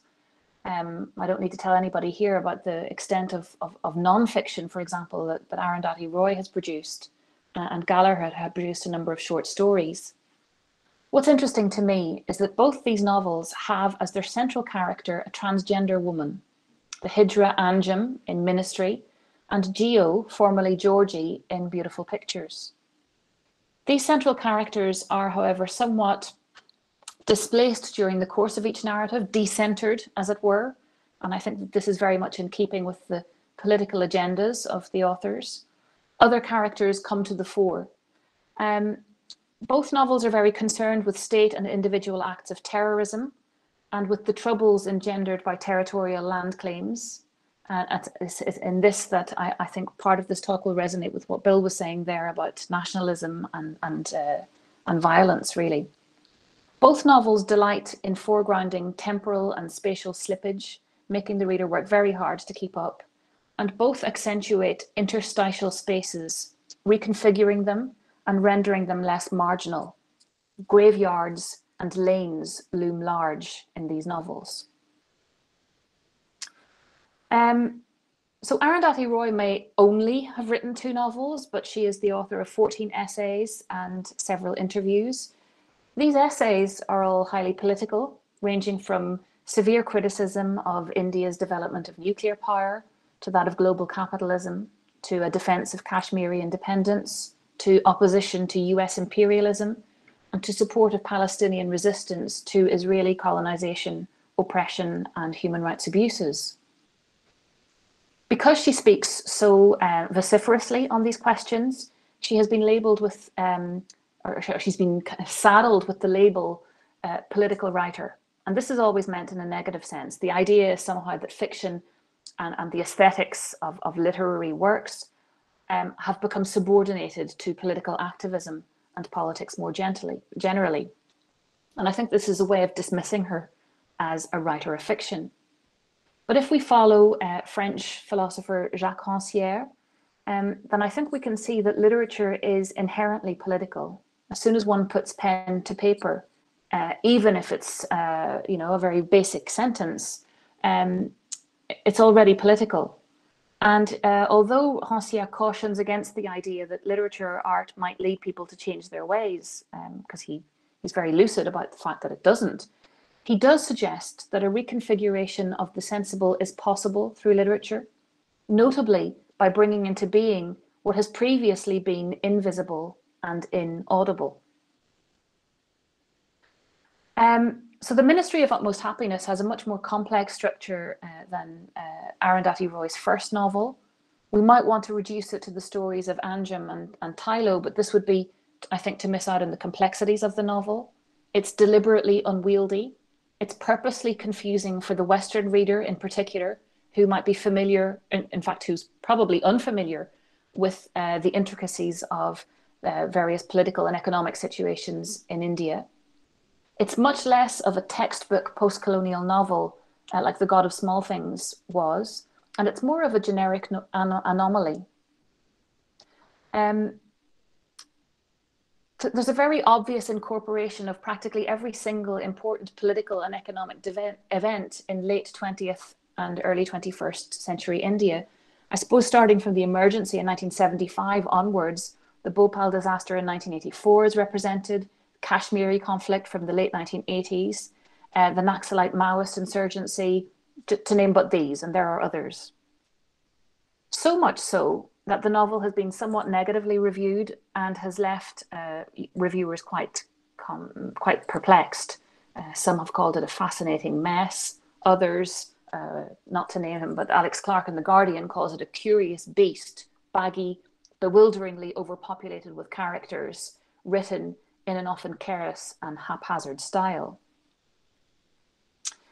Eileen Battersby, who passed away last year, the reviewer in the Irish Times, was perhaps among the most scathing. She concludes, after reading The Ministry of Utmost Happiness, I quote, "Within pages of this messy and superficial but good-natured narrative, a sensation of déjà vu takes over. It becomes apparent that Roy is gamely striving for a Rushdie-like concoction while failing to replicate his trademark bombastic flourish. Everything is obvious in The Ministry of Utmost Happiness. The kindest comment to make about this formless, overhyped, and conventional performance is that reading it is comparable to spending years knitting a giant sweater only to discover that it actually has 3 sleeves." Ouch. I don't need to probably tell anybody here that a good deal of controversy has also surrounded the publication of this novel, partly because Arundhati Roy acknowledges at the end, in a very long acknowledgement section, a debt owed to Dayanita Singh, who clearly facilitated a source of inspiration for the character of Anjum. So Singh, as most people know, I'm sure, is a photographer interested in creating book objects and has published several of them. And some recent works include mobile museums which circulate and allow her work to be presented and configured differently each time, thereby generating multiple possibilities. But one of Singh's best known photographic subjects was Mona Ahmed, who died in September 2017 at the age of 81. And Ahmed was perhaps India's best known transgender woman. From Delhi, she too, like the character in the novel, lived in a graveyard in Old Delhi, which became home to sex workers, the homeless, and beggars for over 3 decades. So the problem is that Mona Ahmed is not actually acknowledged by Roy for herself. So I'm going to look at the agenda behind the choice of a transgender individual as a main character in just a second.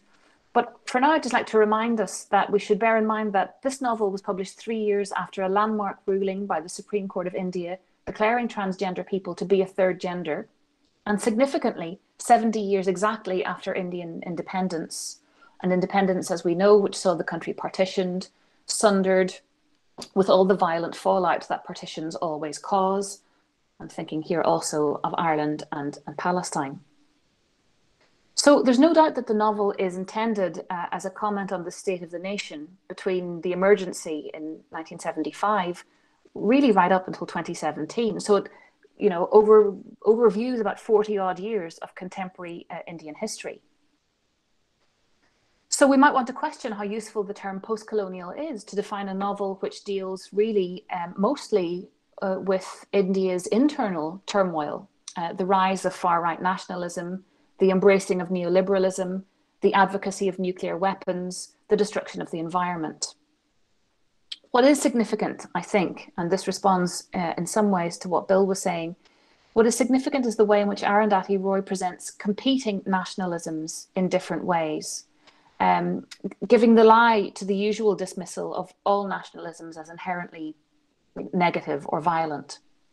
So while far-right nationalism is presented as barbaric, sometimes supremacist, sectarian and violent, Kashmiri nationalism, for all that it is also extremely violent, is couched in different terms as a kind of an emancipatory nationalism coming up against the powerful Indian nation state, which swallows up dissensus.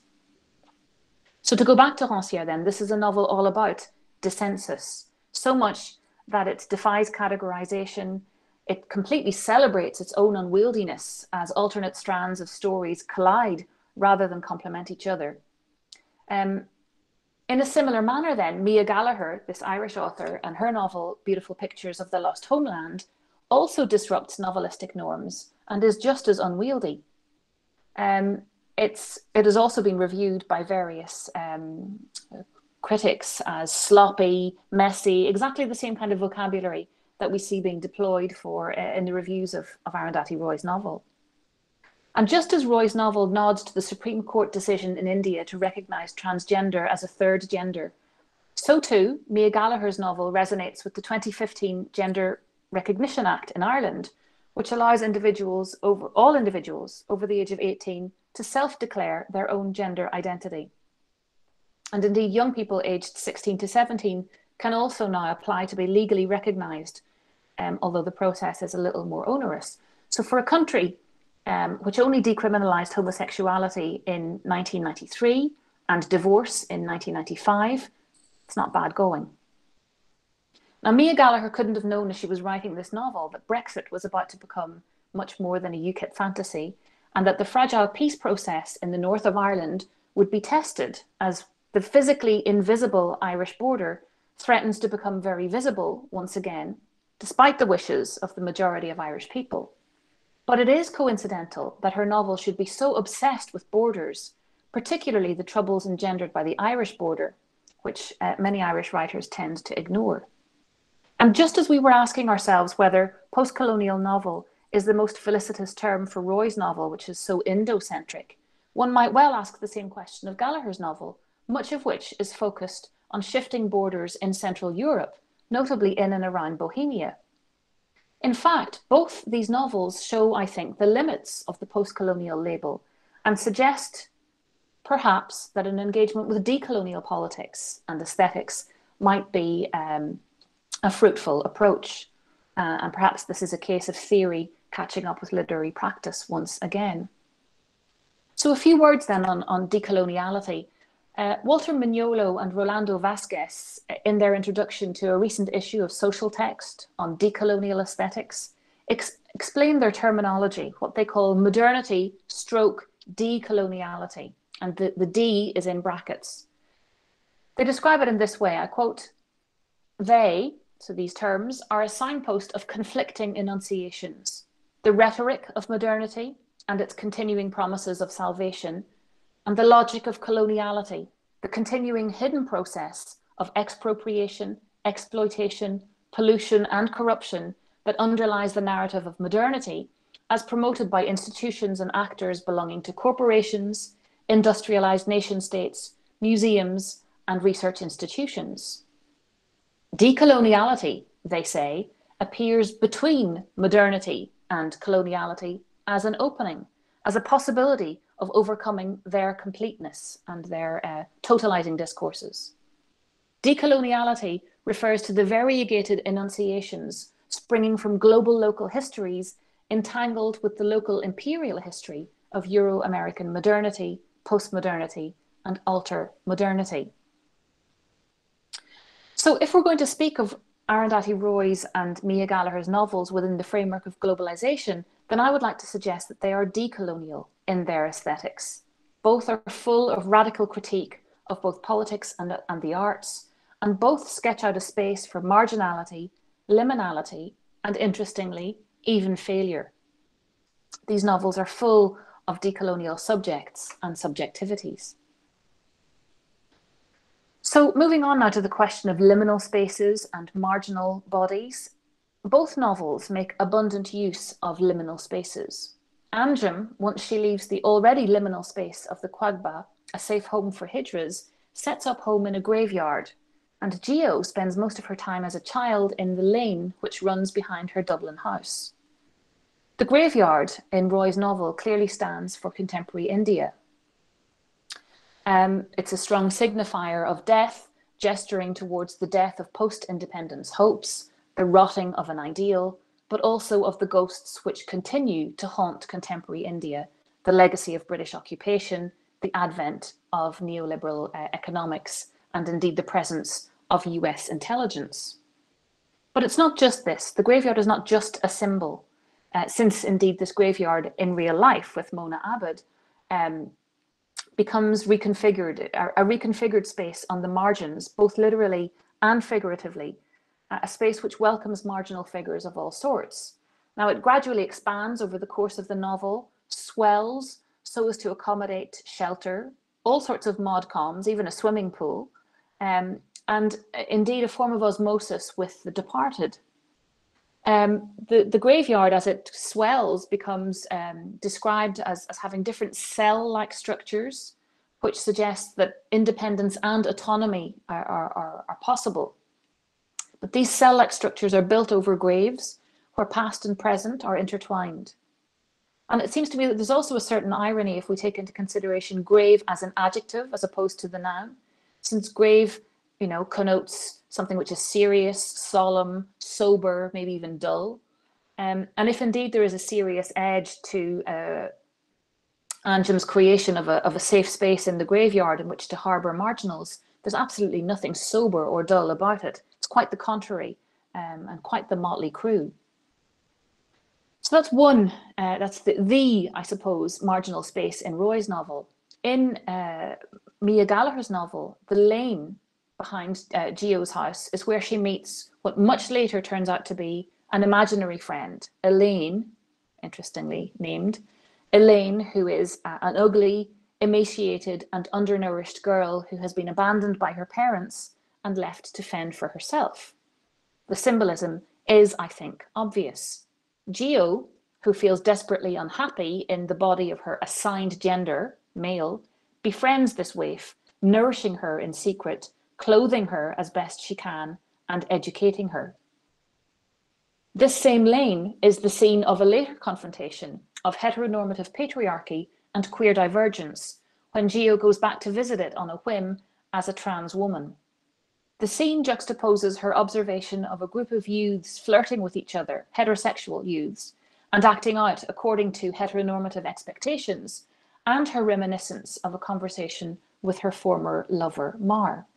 The passage is much too long to quote, but I will just quote the way in which the youths are described as they arrive. So I quote, "The Sharks and the Jets, a gang of boys coming from the lane, a pack of girls heading up from the green. The boys were lanky and spotty, the girls luscious and dolled up, faces painted, bodies poured into spray-on jeans and fluoro tops. One of Macker's friends had just grabbed him, started wrestling the Coke bottle from him. They got into a headlock, cheers, jeers, giggles from the girls." End of quote. This performance of heteronormativity is shown as precisely that. Geo, who's narrating this scene, borrows from generic stereotype and popular culture, West Side Story, with the sharks and the jets. The girls are dolled up, suggesting their potential objectification. Their faces are painted, as in a kind of performance. The boys tussle over the phallic Coke bottle, and this neatly dovetails this very heteronormative performance. And it is that, since the girls cheer, and there's that lovely alliteration and consonance there at the end. So it is definitely a heteronormative performance, but the Coke bottle allows this to be dovetailed with neoliberal capitalism and monopoly. Even the very syntax of the first part of the quotation, with its balanced binary phrasing, the girls come this way, the boys come this way, works to reinforce binary gender oppositions. Fearful of a transphobic attack, Geo is hiding in a nearby hedge, and one of the girls sees her through it and calls her a pervert. Now, juxtaposed and indeed interweaved into this episode are a series of memories of Geo's time with her lover, Mar, and her body's changing state as she was undergoing the transition process. In one of these memories, she remembers Mar recoiling as he brushes his chin against her breasts, which are still at this point covered in stubble. Initially embarrassed, she ends up laughing too at what she calls her jelly tots, jelly tits in a sea of stubble, unquote. The passage ends up with her musing over Mar's desire to be, quote, a family man, even if that family was just the two of us, him and me, end of quote. Now, the fact that these memories are coming to her as she stands in the lane, this interstitial space, observing the group of young heterosexual people, is significant. This lane, then, this in-between space, is where heteronormative and non-heteronormative existences collide. And what appears monstrous here, notwithstanding what the girl says when she calls Geo a pervert, is in fact heteronormativity, with its pretenses, its performances, its embedded violence, its over-the-topness, and its vulgarity. Geo's colourful image of her anatomy and her tender recall of her relationship with Mar provide a reconfiguration of marginality, bringing it into the mainstream and overtly celebrating a failure to conform. So, moving on then from the question of liminal spaces to the question of border politics, a significant part of the Ministry of Utmost Happiness concerns the territorial war over the Kashmir Valley. While beautiful pictures of the lost homeland devotes considerable attention to the shifting borders around Bohemia and on the island of Ireland from the Middle Ages onwards. This interest in borders, barriers, and the limits of territories is to be linked to both authors' interest in queering the pitch and offering a decolonial perspective on Indian and European history. All of this, in other words, is interlinked. There are, apart from the interstitial spaces that we've mentioned, there are other improbable spaces and contested spaces, indeed, in these novels. The contested space of the Kashmir Valley in Ministry, and the even more improbable space of what is called the Wunderkammer in Beautiful Pictures, which I'll explain in just a moment. All of these places are decentered, they are marginal, and they are a means of exposing how borders function, and also how they are evidence, as Thomas Nail would have it, of kenopolitics. So for Thomas Nail, and I really recommend reading his two of his books, in fact, A Theory of the Border and The Figure of the Migrant, for anybody that's interested in border studies. But he says, I quote, "Since the border is always in between and in motion, it is a constantly changing process. Borders are never done including someone or something. This is the case not only because borders regularly change their selection process of inclusion. This is not only the case because empirically borders are at the outskirts of society and within it, but because they regularly change their selection process of inclusion such that anybody might be expelled at any moment." So in Mia Gallagher's novel, this Wunderkammer is like a literary aesthetic companion piece to Nail's work on borders. It's very hard to describe. It's an ambulant, interactive museum, not fixed in any particular time space, a potentially dangerous experience, and it exposes no artwork. It is in fact first described at the beginning of the novel in this way, and I quote, "Like all lost territories, this space refuses to answer to a single name. Terms such as Kunstkabinett, Wunderkammer, Sondersammlung, Theatre of Memory, Cabinet of Curiosities, and Picture House of Intriguing Objects will pop up from time to time as monikers.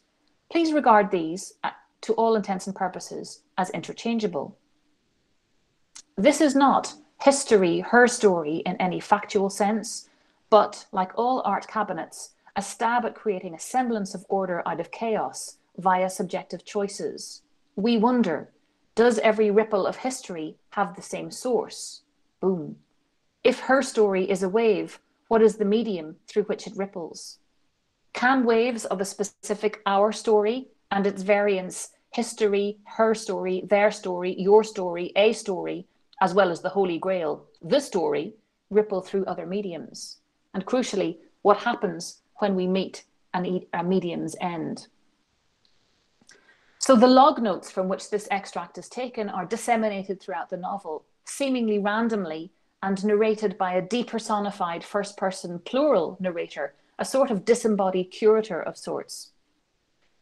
They relate the material history of Bohemia, later Sudetenland, often linking it to Ireland, and the experience is olfactory, visual, and kinesthetic, even in fact physical when parts of it blow up. And this is, of course, symbolic of the explosive nature of the kinds of curiosities found inside. But what this introduction to the Wunderkammer foregrounds is the subjectivity of museums and the potential violence in the use of the word stab in that description I just read, the multiple versions of history always at play, and the domination of certain histories over others, and the mediums or frequencies through which these histories reach us are all broached in this section. The log notes, in fact, serve as a backstory for Lotte and Anna Bauer, two characters in the novel. Lotte is a young English hippie who actually is a home help in Gio's family when her mother is dying of cancer. And her mother, Anna, is a German Sudetenland survivor of World War II who flees to Britain after the war and who is being interviewed for a television documentary about that experience of migration. So as you can see, it's an extremely complex novel. Often facetious in tone, these log notes disseminated throughout the novel begin with maps. In this way, the Wunderkammer resonates from the beginning, from the very first map, described as the Urkarte, the original of the species, short on political borderlines, heavy on topographical features. So it resonates from the beginning with Nail's words quoted above about borders regularly changing their selection process. Thomas Nail, in both of his books, is in fact at pains to show that borders, contrary to popular thinking, are not binary. Instead of, he says, instead of dividing into two according to the static logic of sovereign binarism, the border divides by movement and multiplication. Later, the log notes emphasize this in their presentation of 20th century history in Central Europe and the disputing parties among Czechs and Germans, linking them to their Irish counterparts. So connections are made throughout between shifting borders in Europe and shifting borders in Ireland. After one of the final log notes turns into what is called a musical Schattenspiel, as boundaries shift and morph between 1914 and 1933, Log Note 9 is another form of entertainment with 5 acts and a finale which recounts, I quote, the subordination of the Sudeten borderlands to Reich policies through to the final liberation of Czechoslovakia by the Red Guard and the Czech militias, culminating in a rousing group photo of the expulsions of 1945, at which point the entire German population of the Sudetenland, as if by magic, disappears. Now, this flippant tone, which you can perceive in the quotation that I just gave you, dominates throughout these log notes, and euphemisms abound. Given the extreme violence of this history, we all know now about the mass rape of German women on the border, other forms of sexual assault and incest, individual and group acts of terror. So given our shared knowledge of this flippant tone, so far from the ostensibly neutral and informative tone of most museums, in fact increases the horror because of the disjuncture. Presenting the conflicting loyalties at stake in a given territory and the forced expulsion of German Sudetens as a form of entertainment enables Mia Gallagher to deliver a scathing criticism of border politics as understood by Wendy Brown, who says, I quote, "Political walls have always spectacularized power. They have always generated performance and symbolic effects in excess of their obdurately material ones," unquote. So while there is some humor in Mia Gallagher's novel, there is very little humor in Roy's representation of both the Kashmir conflict and the Maoist Naxalite insurgency, both of which occupy a substantial part of the second half of the novel. Now, Roy has commented at length on these in her book, Capitalism, A Ghost Story, but in Ministry, she incorporates both of these into the complex narrative of the nation, in which she opens up spaces for dissensus. The territorial dispute over Kashmir is accompanied, in fact, even mirrored by ideological lines. I quote, "As the war went on, in the valley, the soft line gradually hardened and the hard line further hardened. Each line begot more lines and sublines," end of quote. So there's a sort of biblical begetting foregrounded here. And in fact, Roy does a wonderful job of conveying the incremental radicalization of the citizens of the region. So I'm just going to quote a short passage from the novel. "Martyrdom stole into the Kashmir Valley from across the line of control through moonlit mountain passes manned by soldiers. Night after night, it walked on narrow, stony paths, wrapped like thread around blue cliffs of ice, across vast glaciers and high meadows of waist-deep snow.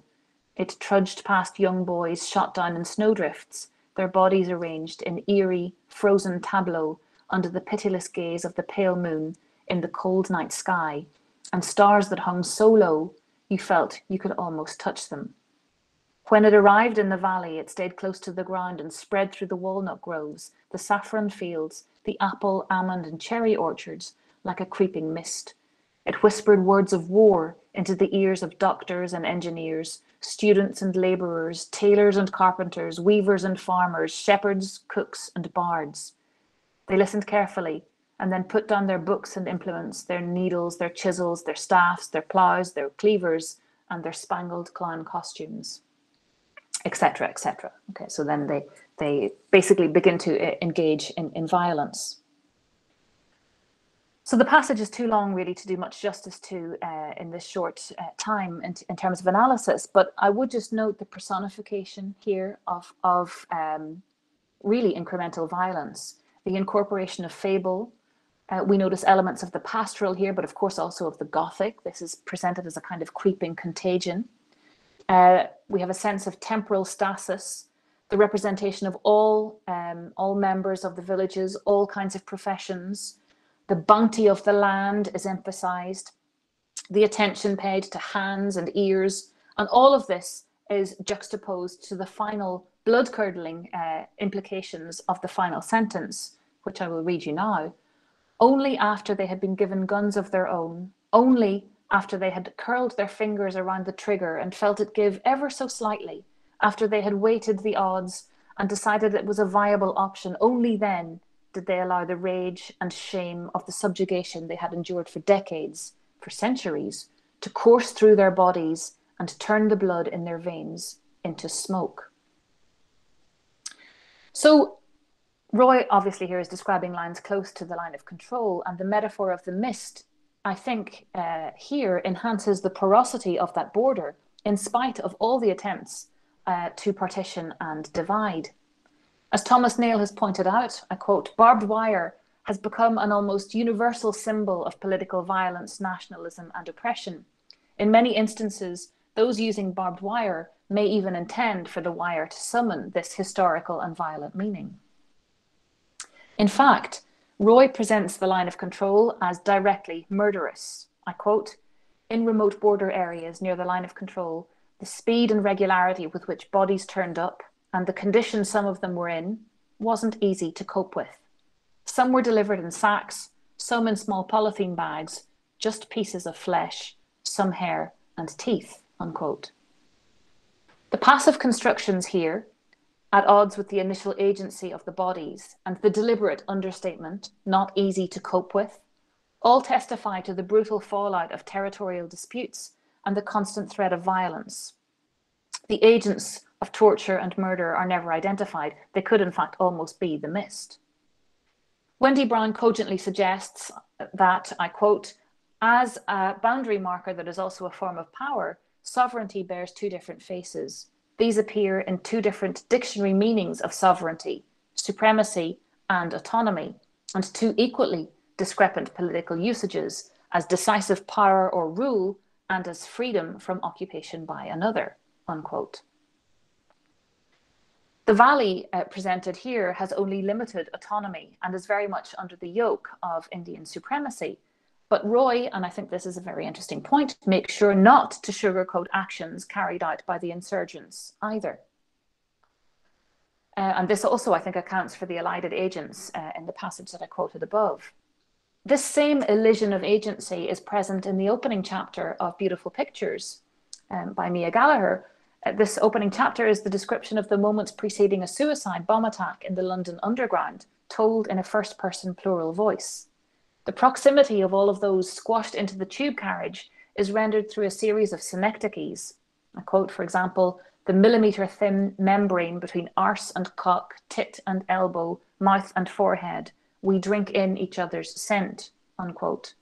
And this, I think, also already announces the porosity of boundaries, which will be explored in so many other ways in the novel.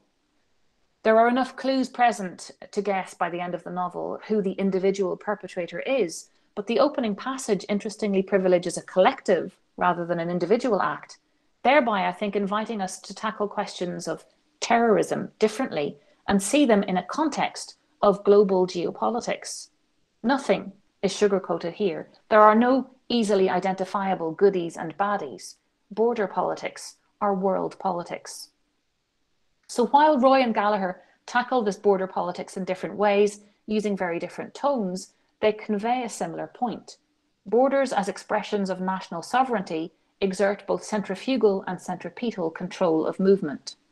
And one quotation from Roy's novel, I think, illustrates this beautifully. I quote, "Tourists flew out, journalists flew in, honeymooners flew out, soldiers flew in," unquote. So there is this centrifugal and centripetal control of movement and constant movement even when the border appears static over decades.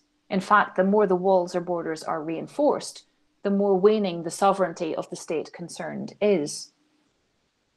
So I'm moving now towards my conclusion, but I wanted to say something a little bit more optimistic and not end on such a negative note. And so I see a potentially more optimistic way of reading these novels and an attempt, I suppose, to bring together, or through an attempt to bring together the queer and decolonial strands of these texts and link them to the question of border politics. So Jack Halberstam, when he was still writing under the name of Judith, has made a thought-provoking case for thinking differently about failure as a means of resistance to our neoliberal world. Now, he starts out with an explanation of how the cartoon SpongeBob SquarePants and the film Little Miss Sunshine present compelling arguments for celebrating failure. And he suggests that, I quote, "academic, activists, artists, and cartoon characters have long been on a quest to articulate an alternative vision of life, love, and labour, and to put such a vision into practice. He argues that success in a heteronormative capitalist society equates too easily to specific forms of reproductive maturity combined with wealth accumulation. And after noting that, I quote, failing is something that queers do and have always done exceptionally well, unquote, he goes on to ask, what kinds of reward can failure offer us? Perhaps most obviously, failure allows us to escape the punishing norms that discipline behaviour and manage human development with the goal of delivering us from unruly childhoods to orderly and predictable adulthoods. Failure preserves some of the wondrous anarchy of childhood and disturbs the supposedly clean boundaries between adults and children, winners and losers. And while failure certainly comes accompanied by a host of negative affects, such as disappointment, disillusionment, and despair, it also provides the opportunity to use these negative affects to poke holes in the toxic positivity of contemporary life. Both Gallagher and Roy, I would argue, do precisely this. They poke holes in the toxic positivity of contemporary life in the context of the extreme brutality of the neoliberal economies of Ireland and India. Neither Anjum nor Geo, nor indeed many minor characters like Saddam Hussein or Tylo in Ministry or Lotta in Beautiful Pictures, none of these characters conform to stereotypical notions of success. Anjum lives in a graveyard, and Leo, by the end of Gallagher's novel, is possibly facing breast cancer. Anjum has no desire to be taken seriously, even if she does enjoy some media attention in her youth, and Geo eventually gets to that point also. Neither of these protagonists can be accused of entertaining what Halberstam calls triumphalist accounts of gay, lesbian, and transgender history that necessarily reinvest in robust notions of success and succession, unquote. Quite the contrary, in fact. Instead, what is privileged in these two novels is a sense of the simultaneous difficulty and beauty of what Halberstam calls losing one's way in the territories of failure, forgetfulness, stupidity, and negation. These characters wander, improvise, fall short, and move in circles. This means, of course, that the novels themselves also tend to wander, improvise, fall short, and move in circles. They are imperfect, as the reviews I quoted before all gleefully pointed out, but this is the point. This deliberate imperfection is underscored by having a character in each novel who is an architect. Geo's father, David, and Tylo's lover, Musa Yewi. Geo's father is involved in the notorious central bank building fiasco, and Musa is a fighter for Kashmiri separatism. In both cases, the choice of profession is symbolic. While Musa is fighting for the construction of a fairer Kashmir region, putting down the foundations for a better future, Geo's father, from a very working class background, is overlooked for promotion and indeed scapegoated when the central bank project ends up in a high profile court case, all of which reveals the rotten foundations of Irish society, a very far cry from the ideals held up by Connolly and Pearse and other protagonists involved in the 1916 Easter Rising. These flailing foundations are reflected formally in the unwieldy nature of the novels, where characters, space-times, and diegetic strands all collide constantly. Both novels, however, offer a reconfiguration of the nuclear family. In Beautiful Pictures, this is more negative. Lottie is sexually abused by the captain, her mother's partner, and her twin brother Andreas blows himself up as an anti-capitalist statement while she unwittingly films him. Her brief relationship with Owen, the left-wing nationalist, ends when he tells her he loves her, and of the twins born from that affair, only one survives. But the Wunderkammer turns out to be full of objects and explanations which are destined to show, following on generations, how the constantly shifting, rupturing, and realigning of borders and ideologies provide context for Lotta's final action. All nuclear families are dysfunctional in this novel, but Geo and Mar temporarily embody the possibilities for queer family reconfigurations. In Ministry, Anjum falls in love with an abandoned baby girl at the observatory in Delhi, and when the baby disappears, tracks her to the home of Tylo, who has taken her and named her Miss Jibin II in memory of Musa's daughter, who was killed by the Indian army. Anjem convinces Tylo to move in with her at the graveyard, which she does, and a form of communal parenting emerges. This, in fact, was already the case earlier in the novel when Anjem adopted a young girl, Zainab, who was living in when she was living in the Quaqba.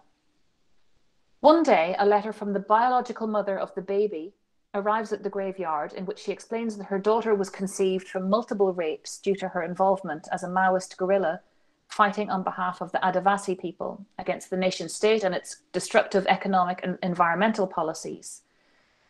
The mother is dead by the time the letter reaches the graveyard, but Anjem and the others, humorously and ironically referred to as, I quote, the graveyard Politburo, unquote, are able to bestow the baby's original name, Udaya, on her, while keeping her new name also. Knowing this story makes all the graveyard inhabitants, I quote, close ranks around the baby like a formation of trees or adult elephants, an impenetrable fortress in which she, unlike her biological mother, would grow up protected and loved, unquote. So from failure, destruction, and violence emerges a new collective, gender fluid, communal, and decidedly queer family configuration. So to conclude then, are these two novels, decolonial, queer, terrorist border fictions, sketching out contours of what we might call a border poetics? If, following Nail, we see borders as constantly shifting and as regimes of social circulation, kenopolitics, then we can, I think, see these novels as providing an aesthetic which corresponds to this, as the novels themselves are full of temporal and spatial slippage, even between those who are dead and those who are alive, and they're constantly doubling back on themselves.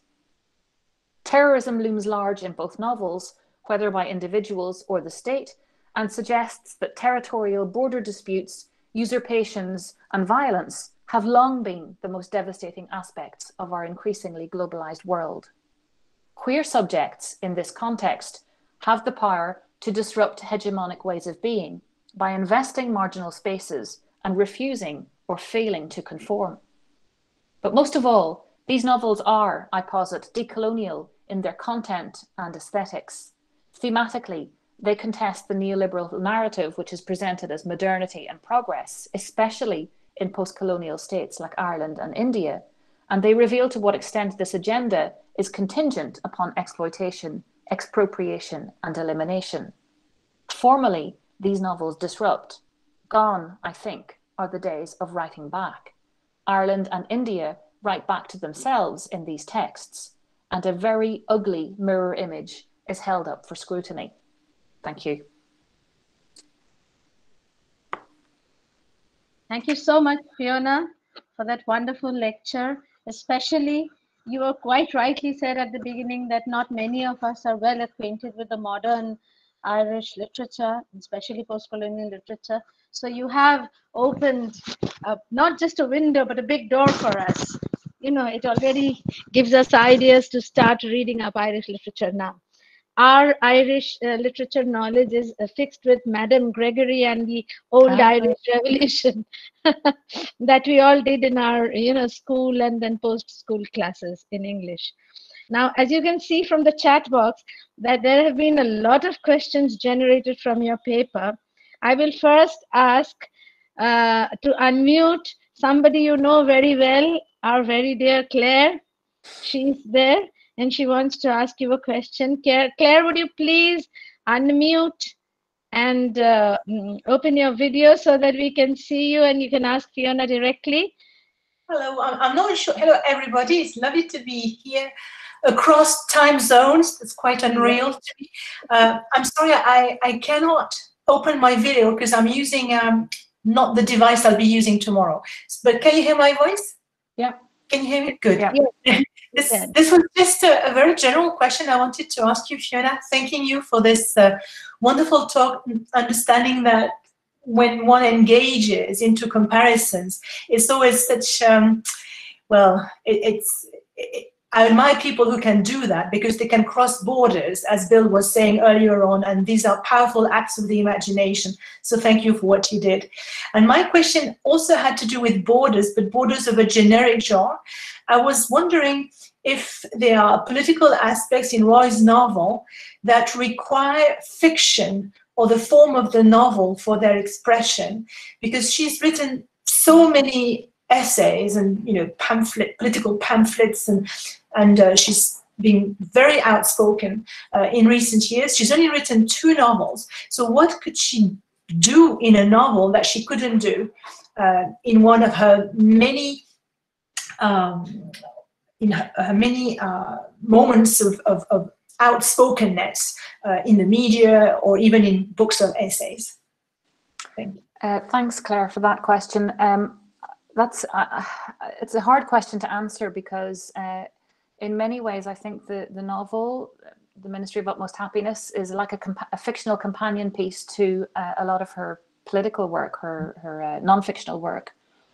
But I think perhaps one possible response might be, and it resonates a little bit with something that Bill mentioned too, about the possibilities of fiction for presenting things differently. There's nothing utopian at all about the Ministry of Utmost Happiness, but I think that there are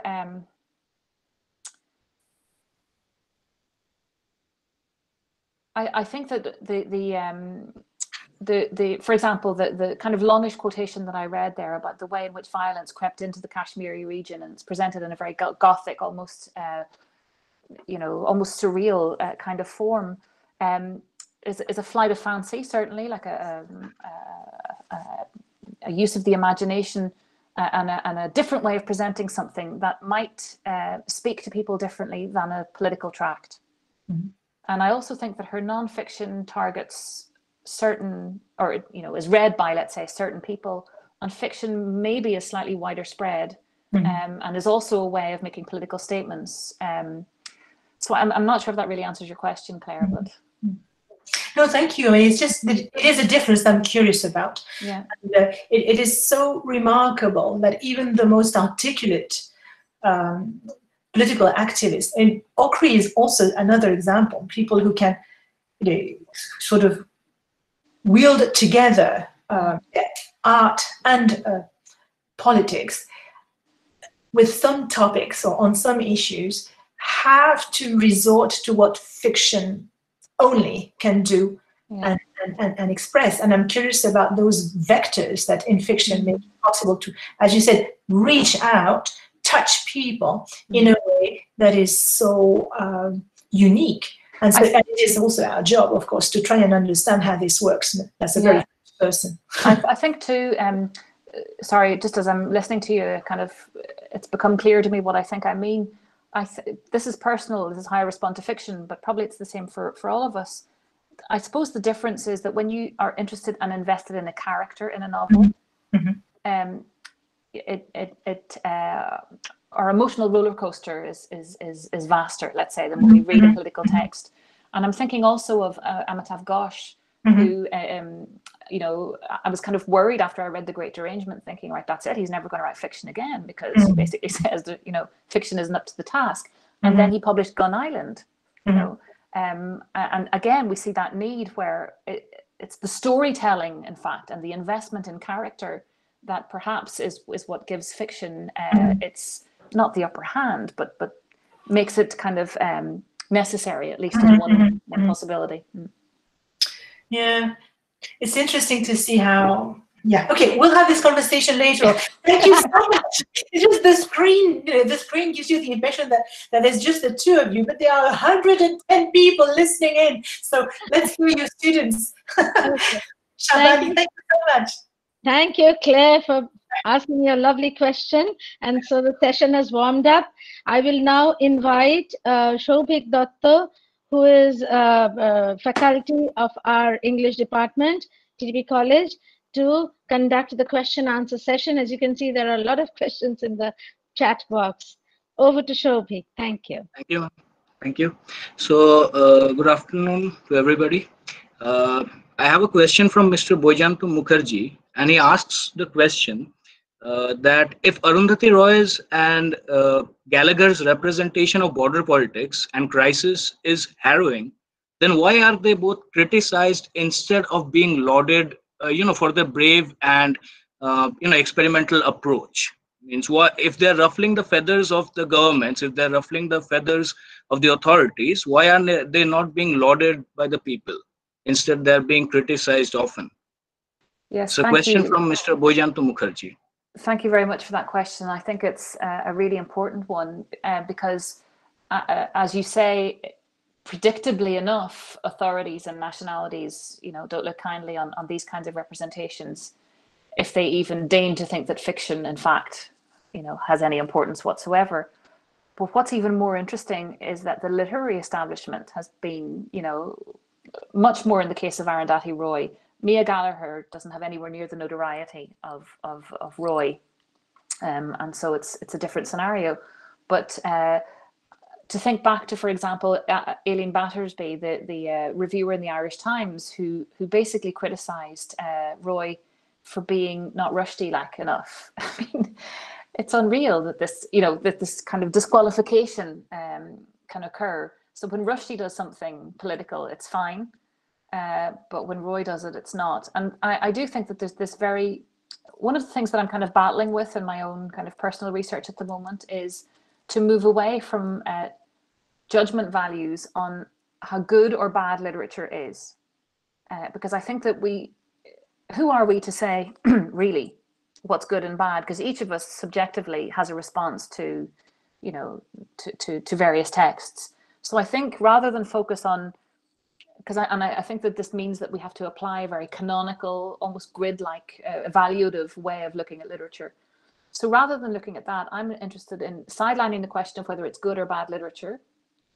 And some of the critics, I think, tended to sideline Roy by saying this book isn't as good as it should be.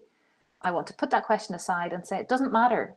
You might think it's bad, I might think it's good. That's not the question. The question is, what aesthetic tools does Roy use to convey a political statement? That's all I'm interested in.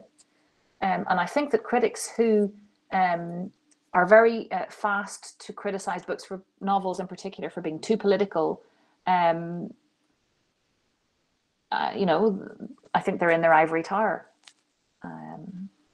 So I'm not sure if that answers the question, but it's a good question.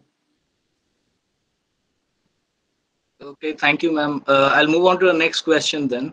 It's from Ujjaini Sinha Roy, and she asks that the nature of Ireland and Kashmir can be considered quite similar, well, except for the sea. Does nature play a part in these struggles for sovereignty? Thank you for that question. That's also very interesting. I mean, obviously, there are, I think, a lot of parallels to be made in terms of the fallout of partition in both Ireland and India, Pakistan, let's say, and there's been quite a lot of work done on that. What is interesting, I think, is that the north of Ireland and Kashmir are still kind of contested territories, and I think that obviously it's much more complex in Kashmir. Partly because it's landlocked in a way that Ireland isn't. As you were saying, the sea is the difference, and the situation is less complex in Ireland because we have there is a kind of geological entity which is the island, right, and then Britain across the way. So I think that changes the I suppose the issues at stake. The other is that population-wise, the scale is obviously tiny in Ireland in comparison to the Kashmiri conflict. Although I suppose if we look at the 30-year conflict in the north, there are similarities to be established there. So yeah, it's not something actually that I've thought enough about, and I'll have to think a little bit more about that. When you say, does nature play a part in these struggles for sovereignty? It's there, obviously, but I would say that nature, in the sense of, the geological kind of construction of Ireland as an island, renders the border question there different to the one in Kashmir. Thank you, ma'am. I would like to request Dr. Nilanjana Chatterjee if she could ask her question directly, means by unmuting herself. Yes, thank you, ma'am. Thank you, Shobhit. Thank you, Fiona, ma'am. It was wonderful. And in fact, this is not a sort of question, but an observation. And this is an observation which actually a thought-provoking talk has made me to, ponder upon. I think, about the 5th August 2019, the Black Day in India, when the government of India actually limited the autonomy of Kashmir by imposing Article 370. And, I would just like to share my anxiety with you. Within this context, Arundhati Roy has sufficiently problematized the concept of Azadi. Because when the Kashmiris in the street of Kashmir call for Azadi, it is completely different from the way I call for Azadi in West Bengal. So I just thought of sharing this anxiety with you. This is how we are going, we are experiencing Azadi in India, a completely two different perspective of Azadi. And we are helplessly suffering. Thank you. Yeah. Yes. Thank you for that. I think that's a really, really important point, and I think the whole question of independences and nationalisms that we were talking about before is so complex that I think, first of all, we have to use plural forms. I think that's one way of gesturing towards the complexity of different situations, and recognizing that people's requests or demands are context specific. And so the vocabulary that we use in one context, if we use that same vocabulary in another context, as you say, it doesn't necessarily mean the same thing. And so, yes, it invites us, I think, to be more reflective, perhaps, on the vocabulary that we use. And so for me, what I have, the best that I've come up with is to use plural forms to indicate that, in the case of nationalism, for example, that there's a big difference between kind of right-wing nationalist extremism in Ireland or India or wherever, and emancipatory nationalisms. So it's a really good point. Thank you. Thank you. So thank you, ma'am. Just a minute, Saurabh. Fiona, can we take 2 more questions? Do you have the time? Sure. Yeah, no problem. Okay, carry on, Shobhik. Okay, ma'am. So I have one more question from Boyjanto Mukherjee, and he asks that, does the graveyard symbolize an all-inclusive and a flexible society that every other society or social establishment rather strive to achieve? Thank you for that question too. I mean, the graveyard. What's really interesting about the graveyard is that it's a rejection of all of the way of the establishment, all of the ways in which societies are constructed, and especially neoliberal societies are invited to citizens, if you like, or the populations of neoliberal societies are invited to constantly conform to consumerist imperatives, to live in a certain way, and that way might be very comfortable, but we're still kind of streamlined into that. And so the graveyard, I think, in Roy's novel, definitely symbolizes an all-inclusive and a flexible society. But and that is something to strive towards. But that striving towards that means opting out. In fact, it means placing oneself on the margins of society. And so, in that sense, I don't think it's possible for other societies to strive to that, because it's counterintuitive.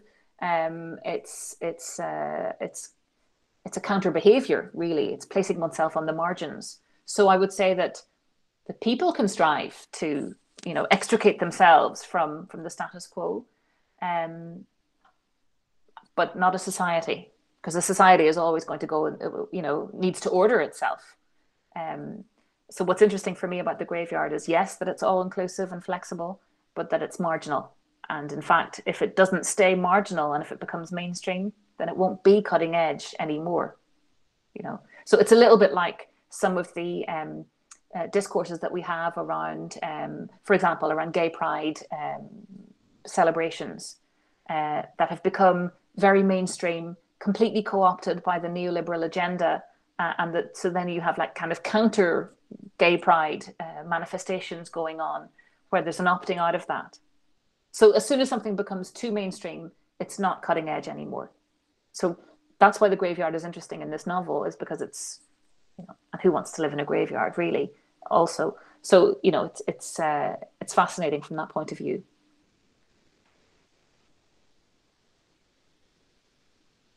Thank you so much, ma'am, for that detailed answer. I'll take one more question from Rema Neelamegam. And she asks that, you know, does Roy exactly contemplate on the political aspects of the nation, or does she simply talk about the independence of women? Besides being a stern political activist and feminist, is she politically active in her novels? Yes, she, I think, in her novels broaches all different kinds of independence. So one of them being, I mean, the Ministry of Utmost Happiness is, even the very title, the Ministry of Utmost Happiness, I think celebrates caring, ministry, you know, caring for others. And part of that involves a reflection on a national level, right, in terms of what the nation, how the nation cares or does not care for or about certain citizens of the nation. And then other parts of the novel are, and I thank you for raising the question of feminism, because there is one really strong female character in the novel, Ministry of Utmost Happiness, who also opts out, refuses to, so she's a freedom fighter, and refuses to engage with kind of, once again, neoliberal kind of consumerist aspects of feminism, places herself on the margins. So yes, I would say Roy is absolutely politically active in her novels, but I don't think that this stops the novel or novels being, you know, very interesting aesthetic objects. Also, I'm using that specifically, that term, aesthetic objects, as opposed to good novels, which I do think they are. Again, to move away from valuative judgments on the quality of literature. But so yes, she's politically active, and she's also a very accomplished novelist, I think. Thank you, ma'am. With that, we have come to an end of our Q&A session. I'd like to hand over the virtual microphone to Dr. Sharbani Banerjee, ma'am, to continue the proceedings. Thank you, ma'am. Okay, now we can rest in peace because we have had a fantastic session, starting with Dr. Ashcroft and now with my good friend Fiona.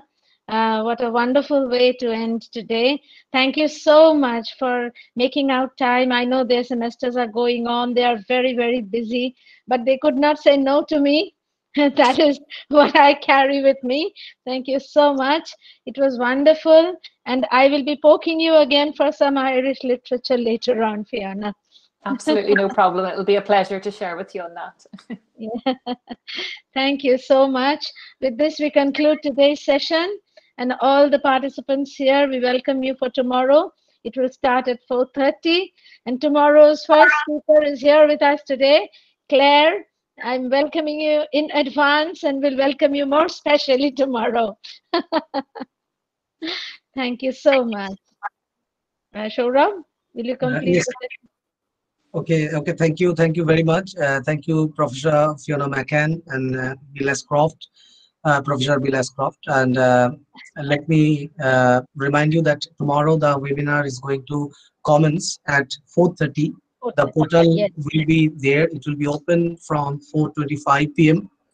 And tomorrow we shall have two distinguished invited speakers, Claire Omavare and another very distinguished speaker, Professor Bivas Choudhury, and both of them will speak on the postcolonialism and postcolonial theories, applications of postcolonial theories, etc.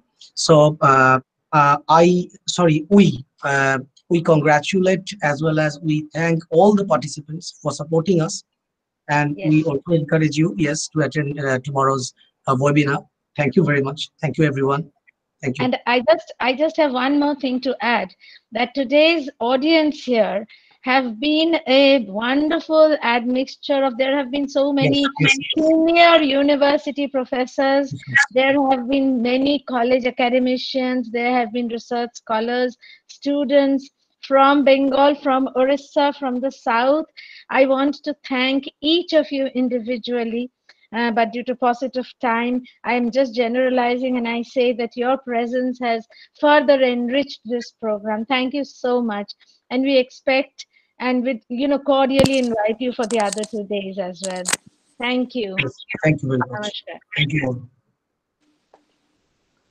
Bye, Fiona. Bye. Thank you. Bye.